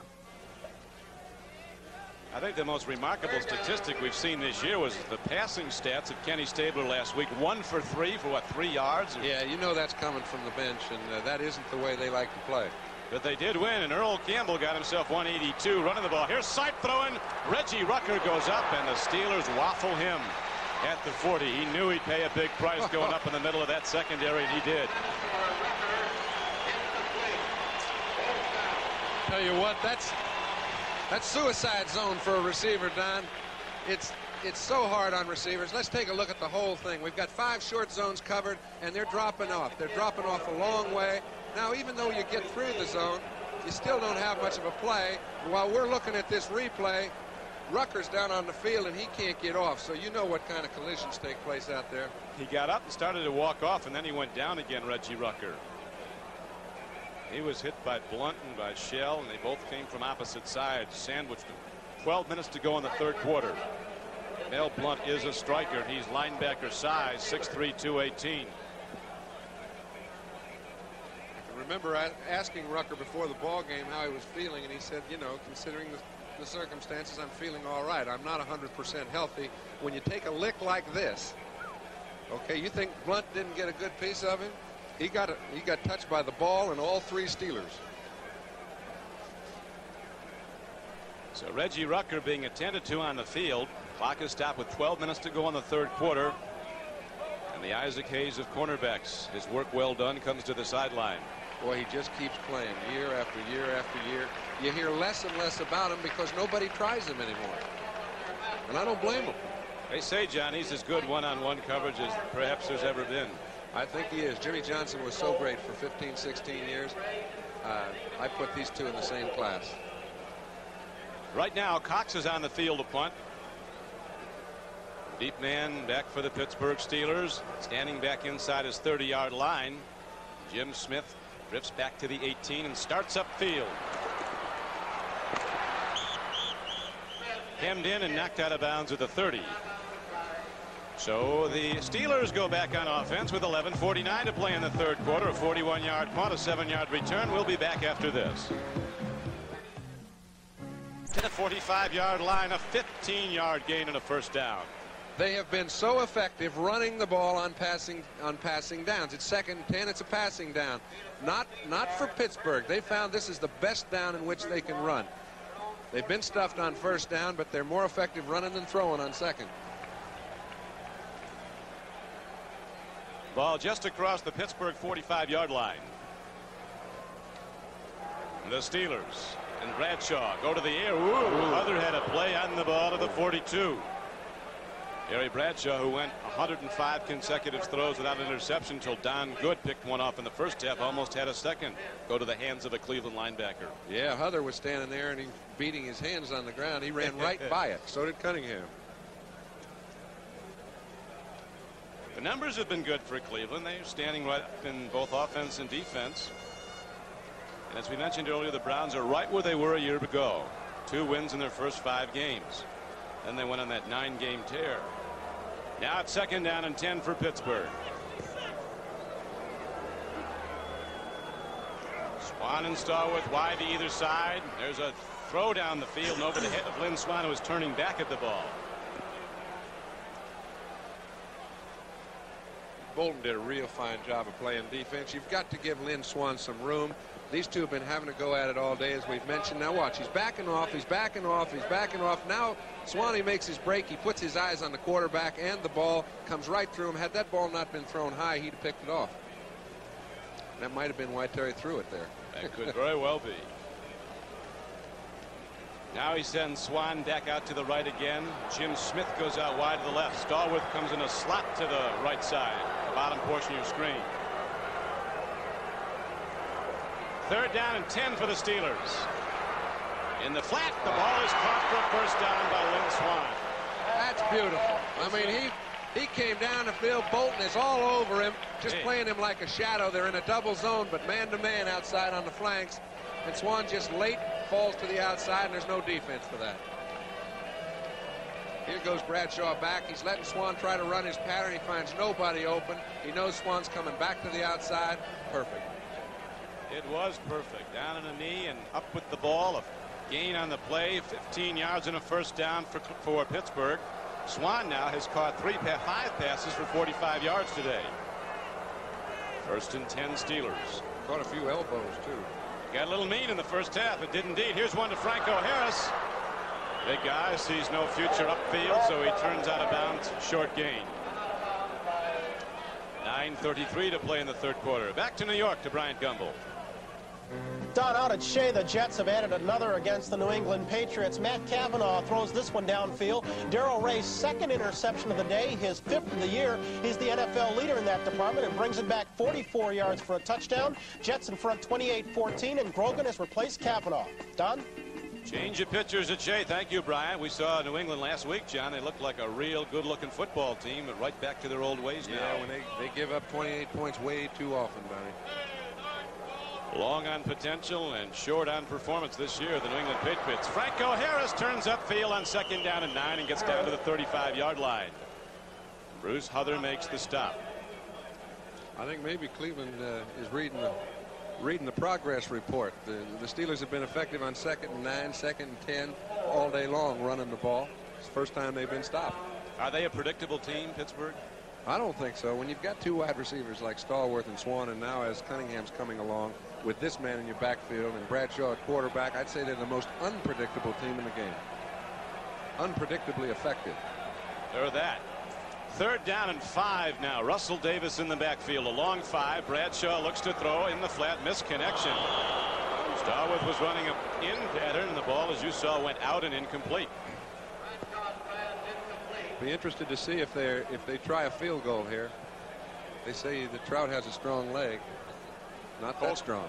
Yeah, they're going to send Colquitt out. He's placed the ball well. You remember earlier when he kicked one out of bounds, angled it. A long way to go, and it's a tight ball game. 10-7 Pittsburgh leads. It's really something when they go to Cleveland. 30,000 Steeler fans head up the Pennsylvania Pike to the Ohio Pike. And they're situated right in the end zone there. On the yellow and black. They don't get 50-yard line seats, but they sure do get in there. Well, because this stadium is so much smaller, I think, John, the Browns only get like 500 tickets here in Pittsburgh. High punt by Colquitt. Oh. Look at that thing. Boy, that's a masterpiece. That's what helps win football games. Whoa. Wolfley, one of the guards, came down and covered and fell on the ball. Greg Wolfley. So the Cleveland Browns got it back, but not where they'd like to have it. Inside their 5-yard line. Let's watch Colquitt again. Takes a left turn here and works out perfectly for Pittsburgh. We'll be back after this. In New York, out in Baltimore, the Bengals have scored their first touchdown of the day. Kenny Anderson using 18 yards and a fine rookie, Chris Collinsworth, to move the Bengals out in front, 10-5. Let's go back to Three Rivers. Don Criqui and John Brodie. All right, Brian, we're set to go with 8:37 left to play in the 3rd quarter. Cleveland has the ball, but not where they'd like to have it, back inside their 5-yard line. But we'll recall, John, that the Pittsburgh Steelers went 97 yards in this game earlier, right from that spot. That's right. And it's right now, it's the job of the Cleveland offensive line to get them out of this hole and let them operate. Charles White, the deep back in the I formation. Throw it. Living dangerously. Uh-oh. He's out of there. He's got some room. And he gets it away and makes the connection out to the 14-yard line. Joe Green's talking to Sipe all the way. Danny Fulton coming in the game. Old Steamboat, cut by the Buffalo Bills, picked up by the Cleveland Browns. Yes. You know, it's something when you see an offensive line like both these teams have, which give their quarterback a lot of time when it's really needed. Now when you're back in your own end zone, they give you enough time to move around in the pocket, slide out, and you can throw a little 10-yard pass. You've got a group of guys that hang in there. Well, they got out of trouble, got out of jail. 12-yard gain. They have a first down out to the 15-yard line. Sipe goes to the run. Mike Pruitt turning upfield, and a lot of Steelers are there to level him. Lambert came across. Also on the play was Gary Dunn and Robin Cole. Don, when we see them right then, they stopped the run. They stopped it by using a whole lot of people up there. All right, when they do that, they put a real burden on those cornerbacks, and a little bit later down the line, they're going to come to Ozzie Newsome down the field. Ozzie has been a threat. He's been in the end zone on the receiving end of a 29-yard pass play for Cleveland's only score. It's 10-7 this game. Steelers are in the lead. Browns with the ball. Second down and 8 coming up. Sipe throws a strike up the field, goes to the 24. Charles White turning back catches the ball, and Robin Cole promptly puts him down. While we have a moment, let's go back to New York to NFL 81. Brian? Well, Don, in that Raiders-Chiefs game out at Arrowhead, there's been a score, predictably enough, by the Kansas City. Bill Kennedy, 4 yards to Henry Marshall. The Raiders now in their 11th quarter of shutout ball. Don? You could get some long odds on that. The Raiders shut out through 11 quarters. Well, when you got Mark Van Egan and Bob Chandler out, they didn't realize how valuable those two products were to the Oakland offense. I did think they'd score something, but third down and 1 now. Charles White over the top. Had to get to the 30-yard line, the 25-yard line, just to cross it. Lambert came over the top to greet him. They gave him a good spot. Looks like he hasn't. Yep. So the Browns get out of trouble. You'll recall this started inside their 5-yard line. They get the first down with 6:17 left to play. Third quarter. Steelers in the lead 10-7. Robin Cole, Jack Lambert, Jack Ham, the linebackers for Pittsburgh. We noticed Rucker's back in there, too. That's sucking it up. Yeah, Reggie was banged up. You remember that incomplete pass early. He's wide to the left. Sipe is taking a look to the right side now. He has got a lot of time. He throws and gets Ozzie Newsome. Open field for Ozzie. A foot race down the sideline, and Newsome has the big gainer ripped off for Cleveland.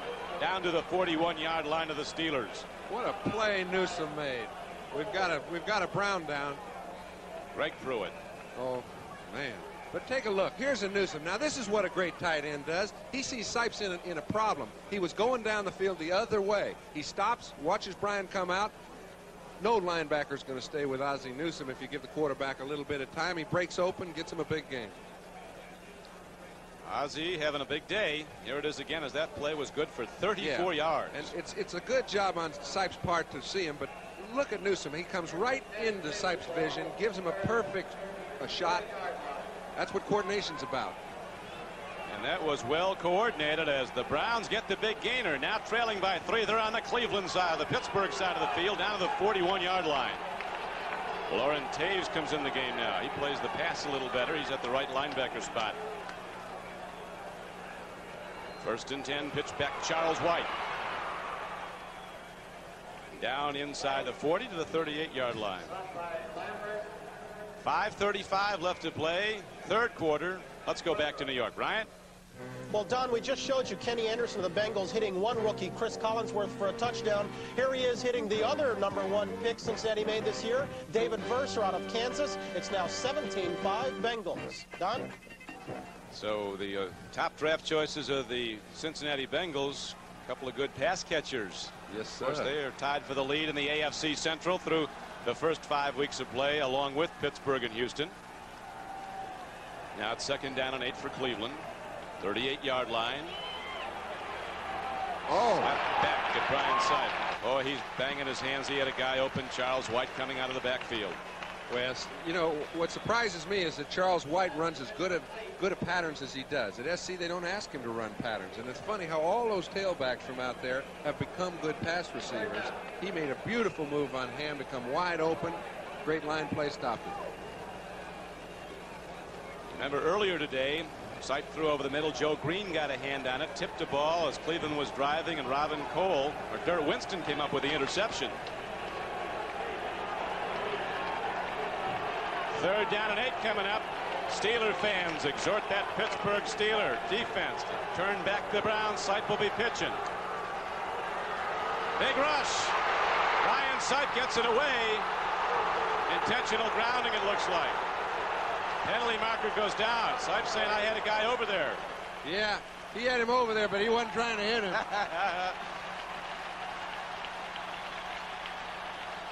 I can understand his complaining because he had a man there, but I mean, it's up to the official to check the intent of the quarterback.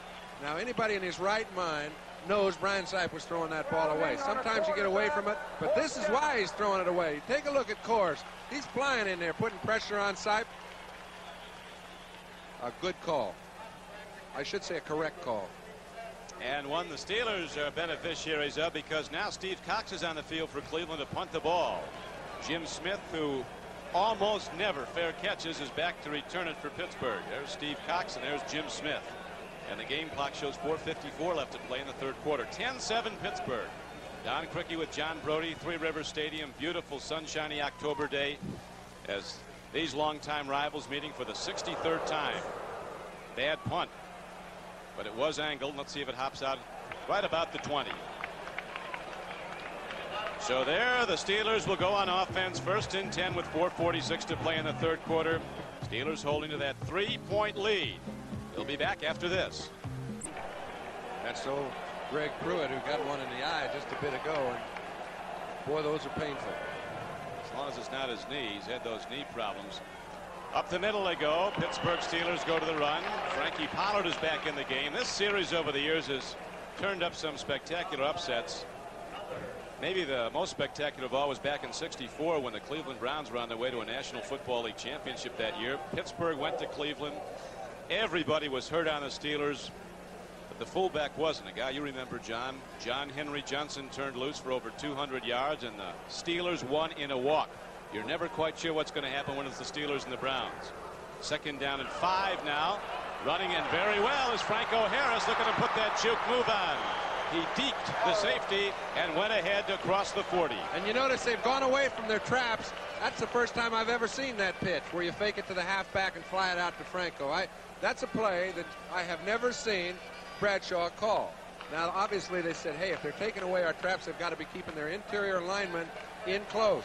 Okay, we can get pursuit out of Franco and run him against a linebacker and see what comes out. What came out was a 16-yard gain for the Steelers. 1st and 10 at their 42. Franco tries the middle, and there's not a thing there. The middle guard, Henry Bradley. That's what was there. Yep. They say Henry John plays every down like it's his last one. He really works at it. Was driving a truck in Cleveland a couple of years ago. He is a rare one, and he hasn't been given an awful lot of recognition yet. Lyle Alzado is the star of the defensive 3, but he's played very well today, and he's got a tough man to handle in Mike Webster. Marshall Harris at the left end, Alzado at the right. Bradley the middle guard. Bradshaw on 2nd and 8 throws. Man is open. Frank Pollard ahead for a 1st down. He's to the 46-yard line. The game clock down to 2:50 to go in the 3rd quarter. An 11-yard gain. Good to see him back. You remember he lacerated an arm in the 1st half. That's right. Now, you can see what a big man he is, and he hasn't caught many balls, but he runs good patterns. You take a look there. He didn't go out too early. He brought it down the field, gave Bradshaw a chance to set up, hit him right on the break, and held on. Western Pennsylvania, it's football territory. They grow football players in this part of the world. There's great high school teams from towns like Monessen and Aliquippa, Charleroi and Beaver Falls, McKees Rocks, McKees Port. The big one this way this year is Mount Lebanon. Handoff goes to Pollard down to the 41-yard line. Bradshaw mixing it up real well right now, Don. Yes, he is. He's got a whole wealth of plays. He is a confident guy, Terry Bradshaw. I guess you would be when you had the success he's had. Only guy's quarterback more championship teams was Bart Starr. Sid Luckman quarterback 4 Bear championship teams, as Terry's done here in Pittsburgh, 4 championship teams. He's back to having fun playing football. The last year or so, I'm not sure he was, but right now he is, and that's why I think he's as effective as he is. Out to Pollard. Blocker is there in front of him. Wolfley. Pollard cuts back on 2nd down and 5. He gets down inside the 40 to about the 38-yard line.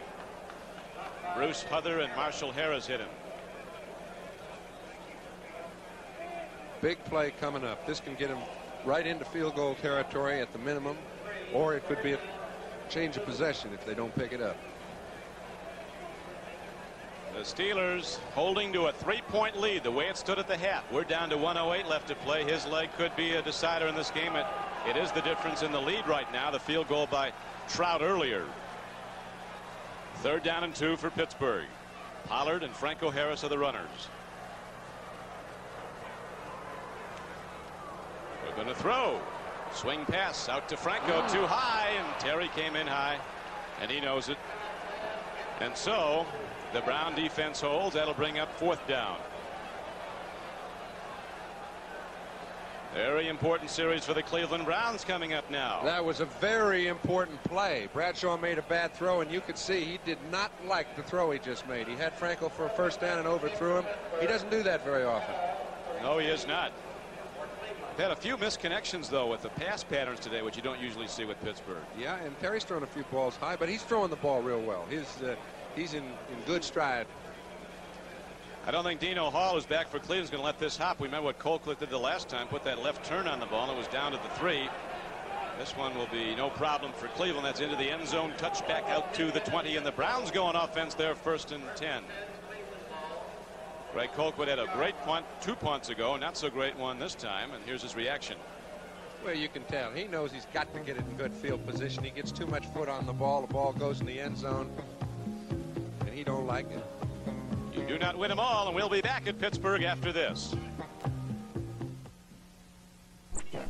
All right, Bryant, we're set now with 38 seconds to go in the 3rd quarter. The Browns, as you see, last year with a victor in Cleveland by 1 point. We saw that game, John, and it was something. Oh, boy. Wind whipping in off the lake on a cold, cold November day, and Cleveland on its way to an AFC Central championship. Steelers won here on the field goal. Dropping to throw is Brian Sipe over the middle. He throws, and the ball is taken away. A hit right on time. Jack Ham, who might be as good covering the pass as anybody they've ever had out there. I'd say he is better. I mean, he just was all over Newsom. Newsom usually can shake a linebacker. He couldn't shake any part of him. Yep, 0 for 11. Been a lot of long bus rides home. 2 hours and 20 minutes down the pike. The funny thing is, Don, a lot of people talk about jinxes. I don't really think it's a jinx at all. That's for we in the media to deal with. But it's been a mismatch until the last 3 or 4 years, Pittsburgh against Cleveland. Now they're on even terms. Sipe is doing a great job getting away. Now he throws, and it's going to be lost, almost intercepted by Bob Coors. The defensive end almost had the ball as Brian Sipe was running for his life. And I think he almost lost it, but he did get a penalty call. And he is hurt. Down. You remember last week against the Rams, he was hit hard and suffered a mild concussion. Was out very briefly, so he's probably the after effects of that. There's a intentional roughing, personal foul. What you do is you leave yourself up for grabs. When you throw across your body the way he did on that play, you've got to use so much energy to move the ball across your body, throwing it back into the middle of the field, that it's like force against force. And somebody hits you while you're throwing, and I mean, it smarts. I'm sure Brian will be back, but he took an awful good lick. And the Steelers were called for it, so the Browns do get a 1st down on the penalty. We may get to see the end of it. He does a good job by getting rid of Ham. He knows they're in a blitz. If he gets outside of this blitz, he expects to find an open receiver. When he does, now he tries to make a real good play. You see Lambert coming. Sipe hung in there to throw it. Lambert hit him in the head and got the penalty. Paul McDonald in the game. 2nd-year quarterback from Southern California. The left-hander goes to the run to a guy he teamed up with on a national championship team at USC, Charles White. Run goes across the 35 out to the 37-yard line. Bob Coors and another flag. Coors on the tackle. Joe DeLamielleure a little slow getting up. Looks like against Cleveland, John. 20 seconds left in the third quarter. 10-7 game, just as it stood at the half. Pittsburgh Steelers in the lead. Offense, number 68. Robert E. Jackson, the left guard, called for a hold. Brian Sipe being attended to. They say it's his left shoulder, Don, and it happened when he fell because he took a good lick, but that isn't what does it. It's when you hit the ground that. Well, the team doctor's shining a light in his eyes. They're checking out to see if he didn't get a head injury. Robin Cole makes the tackle on the play. Running with the ball was Pruitt, the fullback. What's your phone number, Brian? Oh, yeah. Things like that. I used to get a kick out of it when they put 2 or 3 fingers up, so I can read how many fingers are up. That doesn't mean I can play. That's the end of the third quarter. The score is the Pittsburgh Steelers 10, the Cleveland Browns 7. We'll be right back. Thank you, Byron. A most amazing number coming in off the Oakland Raiders' past 3 performances. The defending Super Bowl champions shut out now. Incredible. Yeah, it is. Brian Sipe being attended to took a hard lick a while ago. You felt that pain and that confusion as you go to the sideline, John. And here's Paul McDonald throwing. Lofts one out. He was going for Calvin Hill, who's in the game for the first time. Calvin Hill coming out of the backfield. You know what it's like to get a concussion and then try to play. Well, you do, and McDonald's in a tough spot now. I can remember. It's funny. You sit there and I mentioned somebody putting fingers in front of your face. You can read the fingers. The problem is, I'm sure Brian is a little foggy right now. I remember I could read the fingers once. Went in against Baltimore in a must-win game. Called a play we didn't have. Picked up a safety. We lost the ball game by 2 points. So that's a time when it's Sam's responsibility to recognize whether or not it's okay for Brian to play. That's right. At that point, it's not the quarterback's decision if he can play. It's the coach's. And Sam goes to his backup, McDonald. Standing in against a big rush. He gets it away. Rucker is out there just off his fingertips.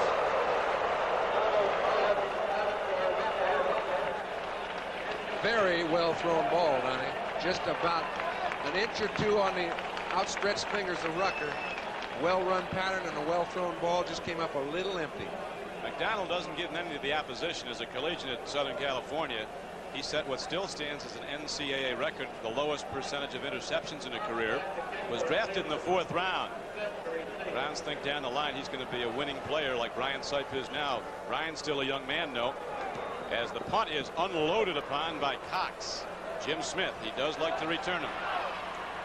Looking for a picket line to form and some blockers, and the Browns cover very nicely. Just across their 25-yard line, the Steelers get the ball. 47-yard punt and virtually no return. Fourth quarter underway here at Three Rivers. We'll be back.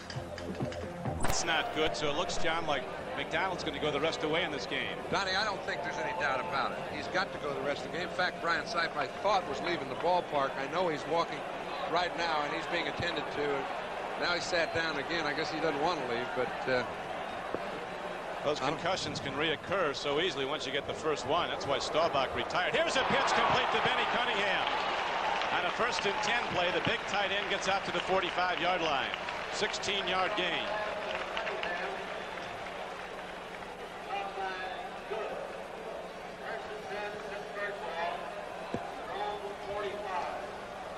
The scheduling. Next week, the Browns go back to Cleveland Stadium. New Orleans comes to town. Then Baltimore follows. Then they're at Buffalo for a big one with their longtime rivals, the Bills, dating all the way back to the old All-American Football League. And then you look at Cleveland. They get by today. If they happen to get a win, their season lightens up a little for them, and they've got a real shot.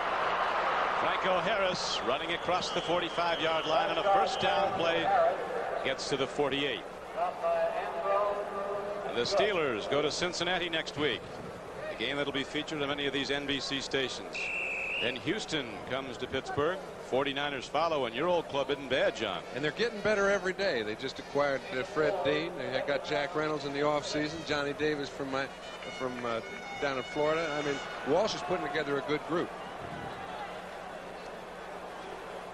And they go to Cleveland to the Steelers later in the season. 2nd down and 7 now for the Pittsburgh Steelers, still leading as they did at the half, 10-7. Bradshaw, home run ball. Man is open. Lynn Swan is there. Look at the catch by Lynn Swan.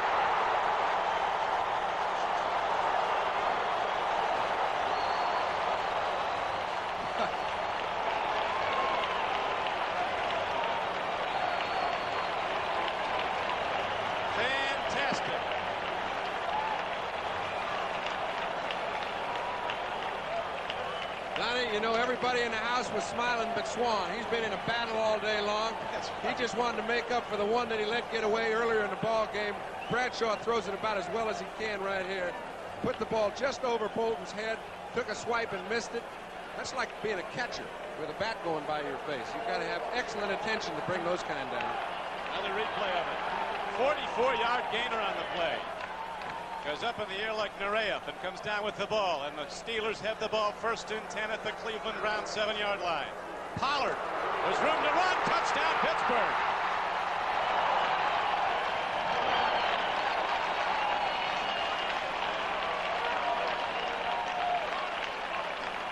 Penalty markers down. No touchdown.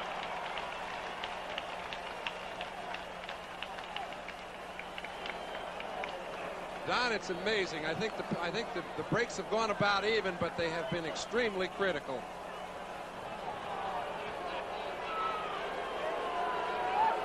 Offensive holding, number 52. No touchdown. So the picture changes dramatically with that penalty. Number 52, Mike Webster, sitting on Bradley. Got his arm hooked under Bradley's. Ran him clear into the cheap seats. They call him for holding. The ball is set back to the 12-yard line. And there it'll be first down and goal for Pittsburgh. Steelers leading the game 10-7 early in the fourth quarter. Bradshaw has time, but he doesn't have a receiver. Now he does, puts it up. Oh, Hanford Dixon might have gone 98 yards for a touchdown. The rookie from Southern Mississippi had his hands on the ball and lost it. Hanford Dixon had a clear track the other way, and he can fly. Don, here's something that's rare. Now, we're going to see Dixon almost pick the ball off, but the penalty previous to that was only really a 5-yard penalty because Webster had moved him so far down the field that he had him about 6 yards deep, and they went from the point of the infraction.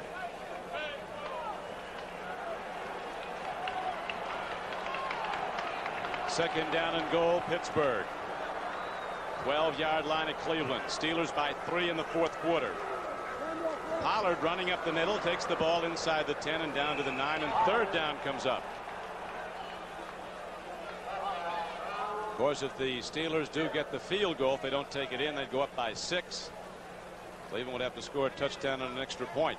You know, people could easily criticize that call, second down and about 12 to go. But if you recall, on second down, they've been very effective running little trap plays for 12 and 15 yards at a crack. So it didn't work and it looked bad, but it wasn't a bad thought. They like that play. 33 toss, 32 toss. Trap block. Third down and goal, 9-yard line. Bradshaw with wide receivers set to either side. 3 of them ready to run patterns. Alzado leaves early. Penalty markers down. Bradshaw might have a free play. He does. Larry Brown nearest to the ball. Let's see what this is now. It's against Cleveland, according to the initial signal from Ray Pinney, the left tackle of Pittsburgh. He doesn't count, though. Well, by the time he got out of his stance, Alzado was back in Bradshaw's face.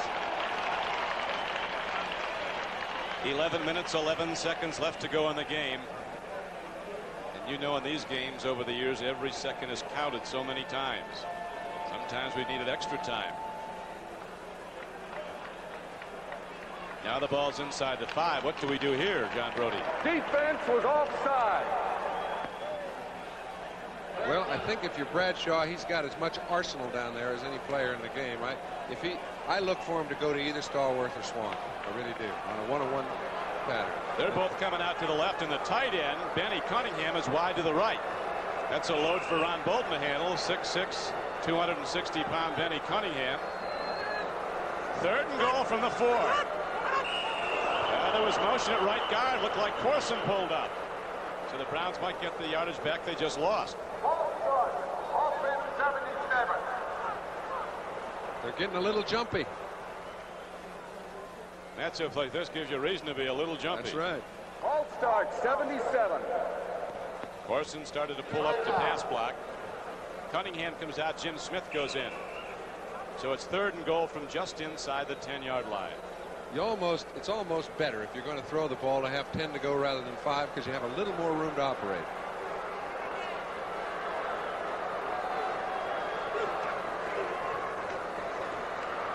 Bradshaw throws. The ball is caught, but Stallworth was knocked down at the 7.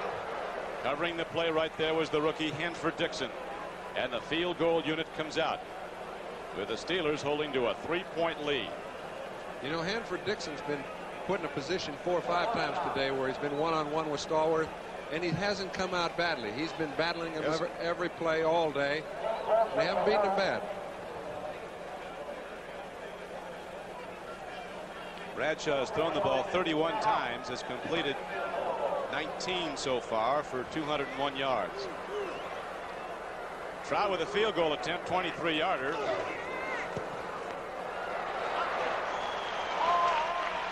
He's up and good. Took him a while to decide, but it is good, and the Steelers open up a 13-7 lead with a long way to go. 10:25 left to play.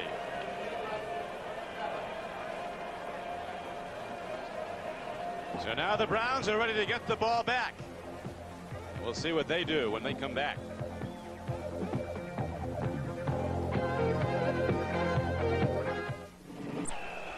With John Brodie, this is Don Criqui back at Pittsburgh. Steelers leading 13-7 on the 23-yard field goal. Kick it off. It hops down to the goal line, and here comes Dino Hall. Puts his head down, taken down by Tunch Ilkin.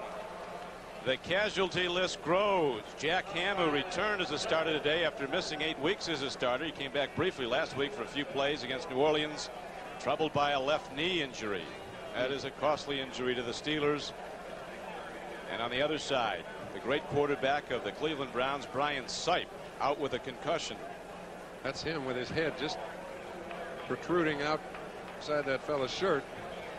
And he is not going to play anymore today. Browns have not been a fourth-quarter team, as that graphic certainly illustrates. You know, Don, it's really funny how things change. They haven't been, just as you said. Last year and the year before, that's what they were as a fourth-quarter team. That's right. The cardiac kids, they used to win them when it was on the line in the closing moments. 1st and 10, Cleveland. To the run, and there's nothing there. Pittsburgh shuts it down. Big Joe Green playing with a vengeance again in his 13th year. We got a whole batch walking off the field. Donnie Shell's hurt. Jack Ham's hurt. They're both going into the locker room. One good thing about Ham's injury, if there's anything good about it, is the fact he's walking off without a real noticeable limp. Looks like a hamstring for him. Yeah. Well, listen, they leave their bodies out there in this game. It's something. You'll notice Pittsburgh's playing with a lot of linemen right now, forcing McDonald to throw. He does it, just misses the connection to Calvin Hill. Paul McDonald standing in against a big rush. And almost got it away. That'll bring up 3rd down and 9. McDonald 0 for 3 since he's come in for Brian Sipe.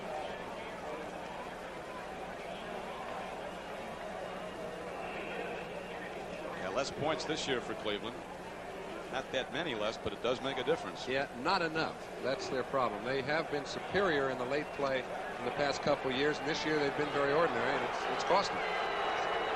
Big play for Cleveland. Browns trailing in the game 13-7.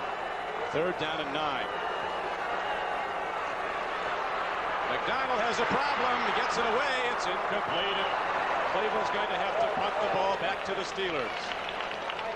Tell you what, he didn't get anybody there, but he hangs in there.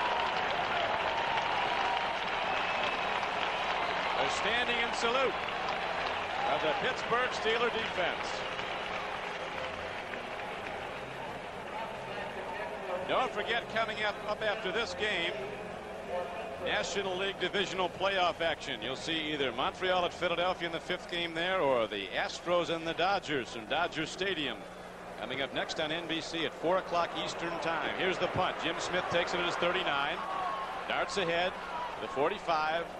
Caught and thrown back. Coming up to make the play was Lawrence Johnson. So the Steelers have the ball back with 9:19 left to play in the game. A 38-yard punt, a 6-yard return. Steelers ready to go when we come back. For a 3rd week in a row. We'll get to the rest of the score. I wonder how long it's been since anybody's been shut out 3 weeks in a row, let alone the Super Bowl champs. Bradshaw throws. Cunningham catches. He loses the ball then at the 41. The scoreboard. Atlanta was down 13-0. Then went ahead. Then L.A. came back and took a lead. Now Atlanta is. Forget the defense. New Orleans got in front 7-0. That might have been the worst thing they could do. It got the Eagles angry. Look what they're doing. Philadelphia every day. Cincinnati looking to hold to its share of the AFC Central lead, beating the Colts, who seem to come close every week but don't win. Houston 14-10 now over Seattle in a game that's gone back and forth. That makes this game right here that much more important for the Browns. They'd be two games back to everybody if they can't get 7 points in the next 10 minutes. Pollard runs the ball on 2nd down and 10. He crosses midfield and gets down to the 49-yard line.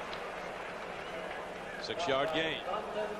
Eddie Johnson and Don Good tackled him. Tampa Bay was behind Green Bay 7-0. Now the Buccaneers have rallied back to take a rather commanding lead, although it's still in the 3rd quarter. Washington, they're very much in the Marcus Johnson, what's his name, Marcus Allen role. Sweepstakes for that great back from Southern California. And old number 17 is hurting.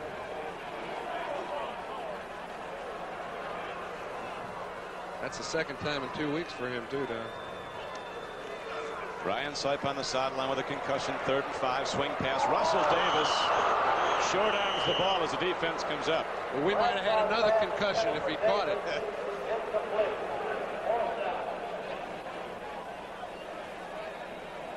You can see Rutigliano talking to McDonald now.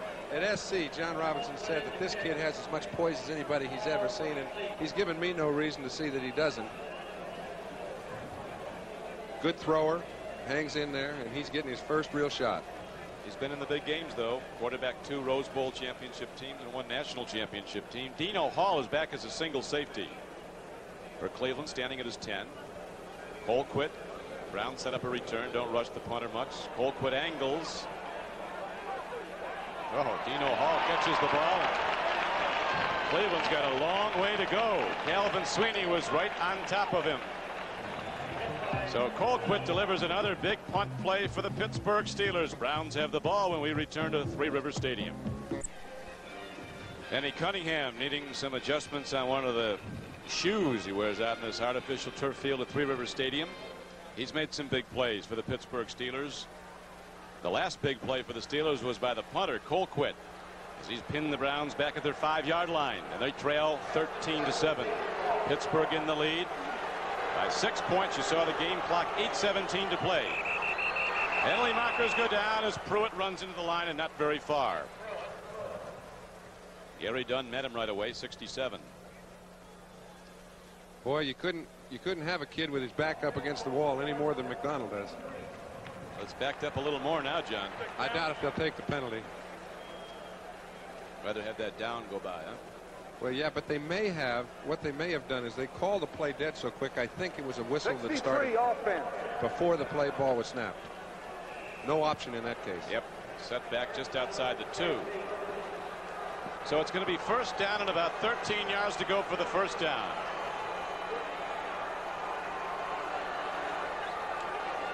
McDonald goes into the end zone, throws it out to Charles White. Lauren Taves gets him as he crosses the 10. Good gain on the play. That was McDonald's first completion of this day. And the season. This telecast is presented by authority of the National Football League. It is intended for the private use of our audience. Any rebroadcast or other use of this telecast without the express written consent of the Pittsburgh Steelers and the National Football League is prohibited. Donnie, we were talking about McDonald having his back up against the wall. He's out of options. That's his problem. He's got 2 of his best wide receivers hurting, Rucker and also Logan. Now he's got to go to his backs, and it takes them a little time to get out and get open. So, I mean, that's all he can do. Final numbers in from Kansas City, and the Raiders have been shut out again. 2nd down and 4. Cleveland goes to the run, doesn't get the 1st down. Gary Dunn filled again, made the hit. The linebackers were in quickly. Lauren Taves in there. Washington leading the Chicago Bears 17-0. It's only winless team remaining in the NFL. Saw the great man who runs the Pittsburgh Steelers for so many years, Art Rooney, before the game. He asked him how he likes the Steelers at this point. He said, "I'll tell you more after today." He's got to like what he's seeing defensively in particular. Art Modell is counterpart with the Cleveland Browns across the way. Team 0 for 11 since Three Rivers open. Here's a dump pass out, and the Cleveland Browns get the 1st down as Calvin Hill comes out of the backfield. That's a superb throw. Here it's a blitz against him. He hangs in there. We mentioned it takes the backs a little time to get out, get into their patterns, and make their break. He had no more time than he took, but he waited for Calvin Hill to get down the field, make his break, threw it right on the break, right where it had to be thrown. Well done. It was very well done. It goes out to the 22-yard line, so the Browns stay alive with this drive. First down, 10, and they're 22. And you notice they're running plays in and out for McDonald. Puts a little burden on a team that isn't used to doing that. McDonald, his team needs a touchdown, throws long. Oh! Very nearly an interception. The intended receiver did a good job stripping Mel Blunt of the ball. Calvin Hill. Geez, that's the toughest thing a back can do, Don. He's running down the field. He's beating the linebacker, and the ball is coming nice and soft. He doesn't wonder whether or not they're coming. He just doesn't know who. You sit there and put that ball up for grabs over the top of a linebacker against a team like Pittsburgh that pursues as they do. Look at this. J.T. Thomas and Mel Blunt, they all meet. Incomplete pass at 2nd down and 10 now for the Cleveland Browns. Over the middle, a little too high for Calvin Hill. Calvin's a big target, caught a lot of balls in his years. 6'4". And he's a tough man. Yes, he was a great running back, and in his later years, he's been an outstanding receiver. Look at this. If he didn't stumble, I think he'd have had the ball. Tough man on the football field. As fine a gentleman, I think, as you'll meet in this game. It's true. Across the 22-yard line, almost to the 23. It is now 3rd down and 10 for the Cleveland Browns. They trail in the game 13-7. He's got to go to his wide receivers now. Defensive game in the second half. Only points, a 23-yard field goal not that long ago. Here they come. Good reception, might be a first down. It is. Ozzie Newsome comes back at the ball right where he needed to go, out to the 33-yard line. Tell you, he's hanging in there. They're putting a blitz on him, trying to get something done. Newsome makes a play. It's a one-on-one situation again. Whenever they're blitzing it, that's the only option you have. Puts the ball where it has to be thrown, and Newsome comes up with it. And comes up with it for the 4th time. 99 yards receiving for Big Ozzie today. There's the game clock ticking down. Try to handicap that one. Atlanta leading now by a point, 35-34, 8:23 left. Leroy Irvin has run back 2 punts for touchdowns for Los Angeles. Here's a throw to Dave Logan. Bad ribs and all. Logan's across midfield. He has another first down for the Cleveland Browns. And what happens? You suck it up. You go in there. You've got a bad rib. Where do they hit you? Right in the rib. That's it for him. Oh, that's tough. He slept sitting up for a whole week. He said, you want to try something that's hard to do, try that when you can't breathe. Yeah, that was the first week. Last week it just pain. Now he'll be sitting up for another one. Tell you what, no place for sympathy out here, but you have a bad rib, that's where you're going to get it. That's right where it was hurting him. Left ribs. But the Browns are alive very much in the 4th quarter. First down and 10 for Cleveland, 46-yard line of Pittsburgh. Charles White, nothing there. 2nd down and 9 from the 45. And the game clock is a ticking down to 4:48 running. Joe Green has been holding up that middle very well in the second half. Both sides have lost a lot of troops in this one. Jack Ham's gone off. Donnie Shell, 2 Pro Bowl players in the defense for Pittsburgh. They're not losing pawns either. No, everybody goes. All pros. They start popping like this, something's got to give, and it has. 4:20 left to play. 2nd and 9. McDonald's going to run. Now he throws, and Charles White was there as J.T. Thomas backed off him, but it goes incomplete. McDonald takes a pop. Well, he took a pop, and if he'd just been a little quicker reacting, he'd have hit Charles White on the dead run. There was nobody around him. It was a very alert look. Now he's trying to make a move. He's trying to create some time. He looks up to see if we can get to White. It's what happens when you're on the run. You got to think the computer made a mistake when this kid is left until the 4th round in the draft. The record he compiled as a college player. 3rd down and 9 now. Big down for the Browns and the Steelers. There's the rush. There's the throw. It's complete. And Mike Pruitt gets ahead for a first down for Cleveland. He's inside the 35-yard line. And the clock is down to 4 minutes to go in running. Boy, that was alert. He was trying to go to Ozzie Newsome. They were very close together. Ozzie Newsome's having a heck of a time getting clean right now. You can see he turns around after he'd thrown the ball, throws it to Pruitt, who picks up the first down. They're just hanging in there. They started this drive, remember, inside their own 5-yard line. That's what you call hanging in there. They're doing all of that. The Browns have their following here. And they've got something to cheer about now as Cleveland's on the march. Fourth quarter, 1st and 10, trailing by 6. End around Ozzie Newsome. Look at him rip it off. Ozzie Newsome comes inside the 25 and takes it down to the 20. And the Browns are challenging. Touchdown, an extra point, and they would go ahead. And the game clock keeps on winding down to 3:10 and running. Good fake. Yep. Take a look. This play's set up like if these two fellas get their blocks, Deacon sitting on Thomas, if he'd have gotten that block, it would have allowed Rucker to get the man down the field, and Bluntman might have taken it in. You recall this drive started back at the 5-yard line of the Cleveland Browns after Dino Hall fielded the punt and was immediately down. 13-7 the score. Pittsburgh in the lead, but now the Steeler defense being challenged by young Paul McDonald. Taking a look. He throws. He's got another receiver. It's Calvin Hill. He's inside the 15-yard line. I'll tell you, I'm giving Sam Rutigliano some credit. He's not accustomed to calling plays from the sideline, shuttling in people. He's doing it, and he's doing it very effectively. He's given McDonald time to get the play, get out of the huddle, take a look at the line of scrimmage. And it's a lot more complicated to do that than it appears. I bet it is. As you were pointing out earlier, John, that Brian Sipe, one of the few quarterbacks that's still calling his own plays. He and Bradshaw. Now, as you see, McDonald's totals for the days. We have a 13-7 game. And now here comes another one of those fantastic finishes.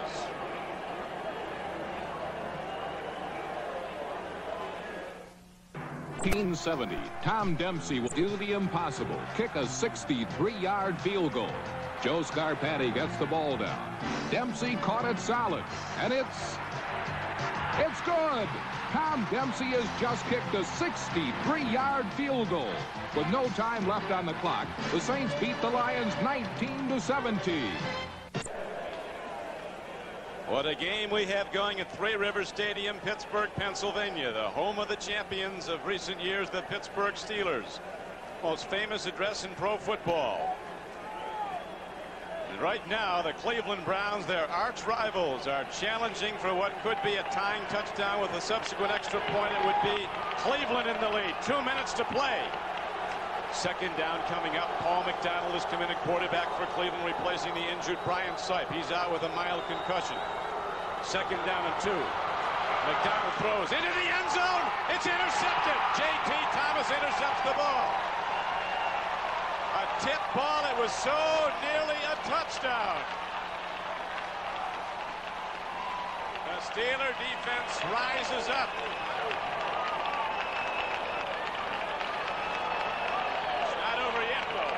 It isn't over, but it's just about over, because there's a situation. You take a team 84 yards down the field. You haven't got any points on the board.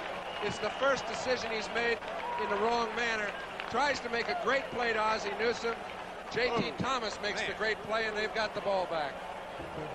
What a game, just like they always are when it's the Browns and the Steelers. Will come down for the stretch run right after this. In Pittsburgh, Pennsylvania. The Steelers come out of the huddle, holding to a 13-7 lead. Only 3 points in the second half. They go to the run the clock. The play that stopped the Browns when they were down close. We'll watch again. Well, you're taking a look from the inside the end zone.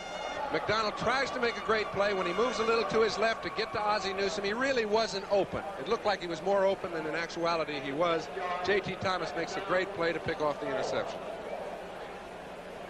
So a break in the action. A timeout is called with 1:43 left to play. We'll be back after this.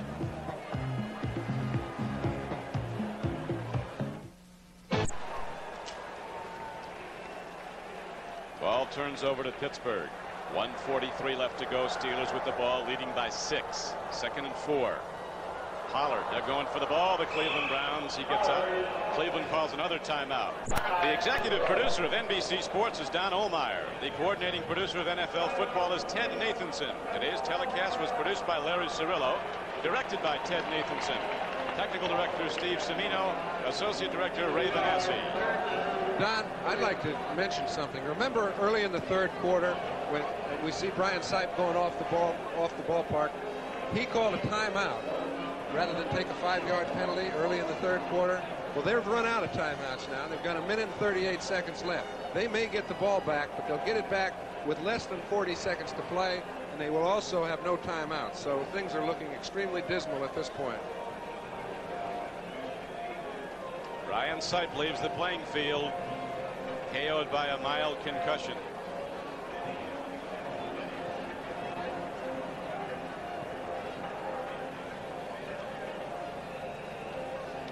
We welcome those of you who have just joined us. This is Don Criqui with John Brodie, Pittsburgh, Pennsylvania. The Steelers and the Browns hooked up in another great one. Pittsburgh holding to a 13-7 lead. The Browns challenged a moment ago with what would have been possibly a winning touchdown, but J.T. Thomas picked off a tip ball in the end zone. 3rd Cleveland turnover of the game. Brian Sipe, the great quarterback for the Browns, had to leave the game in the 3rd quarter, troubled by a mild concussion. Paul McDonald, a young player in his 2nd year, is in a quarterback when Cleveland's on offense.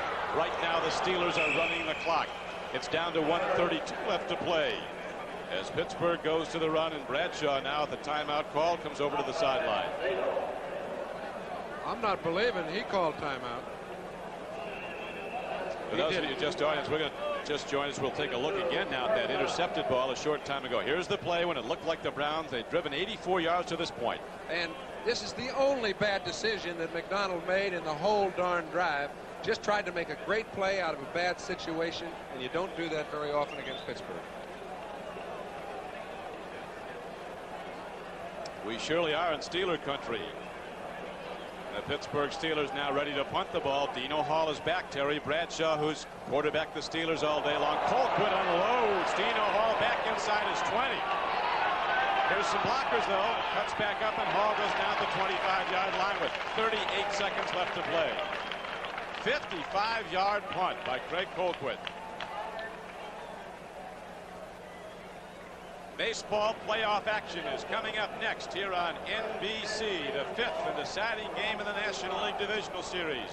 You'll see either Montreal and the Philadelphia Phillies at Veterans Stadium, or the Houston Astros and the LA Dodgers at Los Angeles. That's coming up next on NBC. A big day for Sam Ratigliano and his Browns. Time running out. 39 seconds to go. Cleveland with the ball, down by 6. 1st and 10. Donald looks, fires over the middle. Ozzie Newsome is there at the 45-yard line. A 1st down for Cleveland. The Browns sprint up to the new line of scrimmage. They've got to get the ball off in 10 seconds to have enough time to throw a couple balls in the end zone.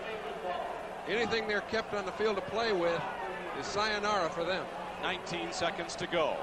McDonald, as the clock winds down, fires. He's got a man open on the sideline. He's inside the 40. Let's see how they call Reggie it. Rucker has the ball at the 36-yard line. But as you know, the Browns are out of timeouts, and the clock winds down. 2 seconds. They won't get a play off. Time runs out on the Cleveland Browns, and the Pittsburgh Steelers win again at Three Rivers. And I'll tell you, they lost every chance they had with the unnecessary timeout in the 3rd quarter. It was a well-played game, both offensively and defensively. Too many mistakes kept the score low, but both teams played well. They really did. A typical Cleveland-Pittsburgh game, and they've not seen the last of each other this season. In November,